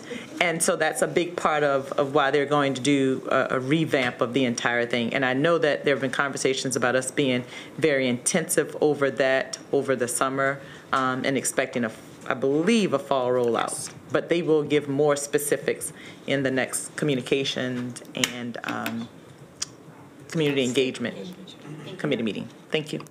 On that note, I really appreciate, you know, this is much anticipated and needed. One thing is the consistency of terminologies that we use across the board. If you go on our different schools' websites, they might label the same thing with a different term, so that when people from different communities looking for information. For example, some school will call special education teachers under the special education label. There will be, the headline will be the teachers listed. In other schools, you will say resource. So if I am a parent moving from one school, or I have students in different schools, I'm completely lost and might need to make a phone call to the office, say, who, or you know, so the consistency across the school, because our schools are in charge of providing content, so, but the consistency is important in that regard. Thank you, Ms. Thank you. All right, I think we're almost done. I wanted to ask a process question in terms of the follow-ups that we've been, the board has asked during these budget work sessions. What's your timeline in terms of getting us the first budget work sessions and the things that emerged from this work session? So the first work session, there was 3 questions that came out of, those are in the final review stage, and then we'll move on to the questions that came out of the hearing. Just to let the other new board members know the process, so you'll get a booklet with those questions that came out of each one, and then in hard copy, but they'll also be posted online as well, too, as well as all the other board questions from the last 10 years are up online as well, too. Okay, we just want to make sure we get them in time to conclude our budget deliberation process. Understood. So you'll get the first batch today, and then the, excuse me, the ones from the hearing, the second batch, we will send by the end of this week, and then the ones that come out of last night and today, we'll work on and get those to you next week as well. And just sharing with our board members, this is staff time, and they're really trying to get it done so that we can get our answers to our questions. So try to be specific about your questions so that you actually get the response that you were hoping for. And if it's not really, but if it's just, I wonder, maybe save that for one-on-one conversation, because then that just clogs up the work in trying to get this done in a timely manner. Thank you so much, Ms. Silvestri, for alluding to that. And today was a perfect example. Some of the recommendations, thoughts, and reflections may even come out in committee meetings. And the goal is that we continue this conversation beyond understanding the investment, but then how do we go to fidelity of implementation, which we all need to be involved in. I do want to thank Mr. Riley and Mr. Hall. Last year, I know, Ms. Silvestri, we talked about the turnaround in terms of the answer to the questions, because this is really a quick process. We really have from like the second week in January until the end of the month to engage in all of these discussions. So they have committed to being able to, I think this is the quickest turnaround that you would have gotten yet. The turnaround of the responses, as Mr. Hall just outlined, the expectation is that you get it within a week or less in these circumstances. So we're doing that because we want you to have a good foundation and the answers to your questions, because it may be building on something else that we're presenting or something else that you may hear from the hearing. So I want to thank you, Mr. Hall. I know he came, he definitely said we want to get these quickly and report it to me on Monday. We're ready to send in, doing a final review, but sending the responses over to the board. So anything else that we can do to help in the process like that, please let us know. So to add to your list, I do have 2 follow-ups that I didn't get to ask Ms. Hazel. So I'll just say them out loud and hope to see the responses in writing and discussion at our next work session. And again, I'm at the broken record about literacy and math improvement, right? So I'm curious to see if I'm a teacher and I have a classroom of 2nd or 3rd graders that are not reading at the level that we want them to read, do we give those teachers any additional support in order to equity, right? So if I have 2 students that are struggling versus I have 20 students that are struggling, do those teachers get any additional support, and where is that reflected in the budget? And then the same question I've been asking the whole time. What are we doing to improve math and literacy? Keep it simple. I don't want to guess and say, oh, I think this is it. I think this is it. I think it's in every slide. No, I need you to tell me, what are we doing to improve math and literacy? And what are we doing differently, right? Because if we keep doing the same things and we're not seeing the results, then we have a problem. And so if you could just help me understand that better, because I really want to finish this budget work session process being able to understand that fully and to communicate that to the community. Thank you. So if there are no other, Ms. Evans. So no questions. Mine is just a thank you to the budget team. I can't do that enough. We can't do that enough, because today we just went through chapters 2 through 6, and everybody's come up here to present. Mr. Riley responds because he knows their budget. If we ask a question to the team in the audience, Yvonne can yell out a number. I mean, they have it all down. So I just want to say thank you all for all the work that's done, and also for following up with us really quickly. Just appreciate that. And I don't think the viewers know, but we were here last night till almost 10 o'clock. So just late nights too come with all this. That's all I wanted to say. Ms. Yang? I want to concur what Ms. Evans just said. This is my first budget process, and so far I found it really helpful that the staff present clearly, and when we have questions, I find that the answers are quick, and then whatever need to bring back sounds like have a good system of a timeline to bring information back. So really appreciate everyone's work. And I just want to echo that as well and say, you know, our operating staff, our budget staff, finance staff do amazing work year in and year out. So, you know, coming attractions, as Ms. Silvestri is very good at highlighting for us, you don't want to miss our January 30th Fiscal Management Committee meeting. What's the topic? 10 a.m. Oh, we're going to be talking about, I can let Mr. Riley give you a couple of coming attractions for that if he wants to. But. No, just real quick, what are we going to see? All things finance. So. It's going to be great. So we do, like Ms. Harris mentioned before, we'll give updates on various projects like the HCM project. We'll look at our audit results. We'll look at things that affect our, all the different departments within finance. Thank you very much. And that concludes our budget work session for today. Thank you so much, everyone.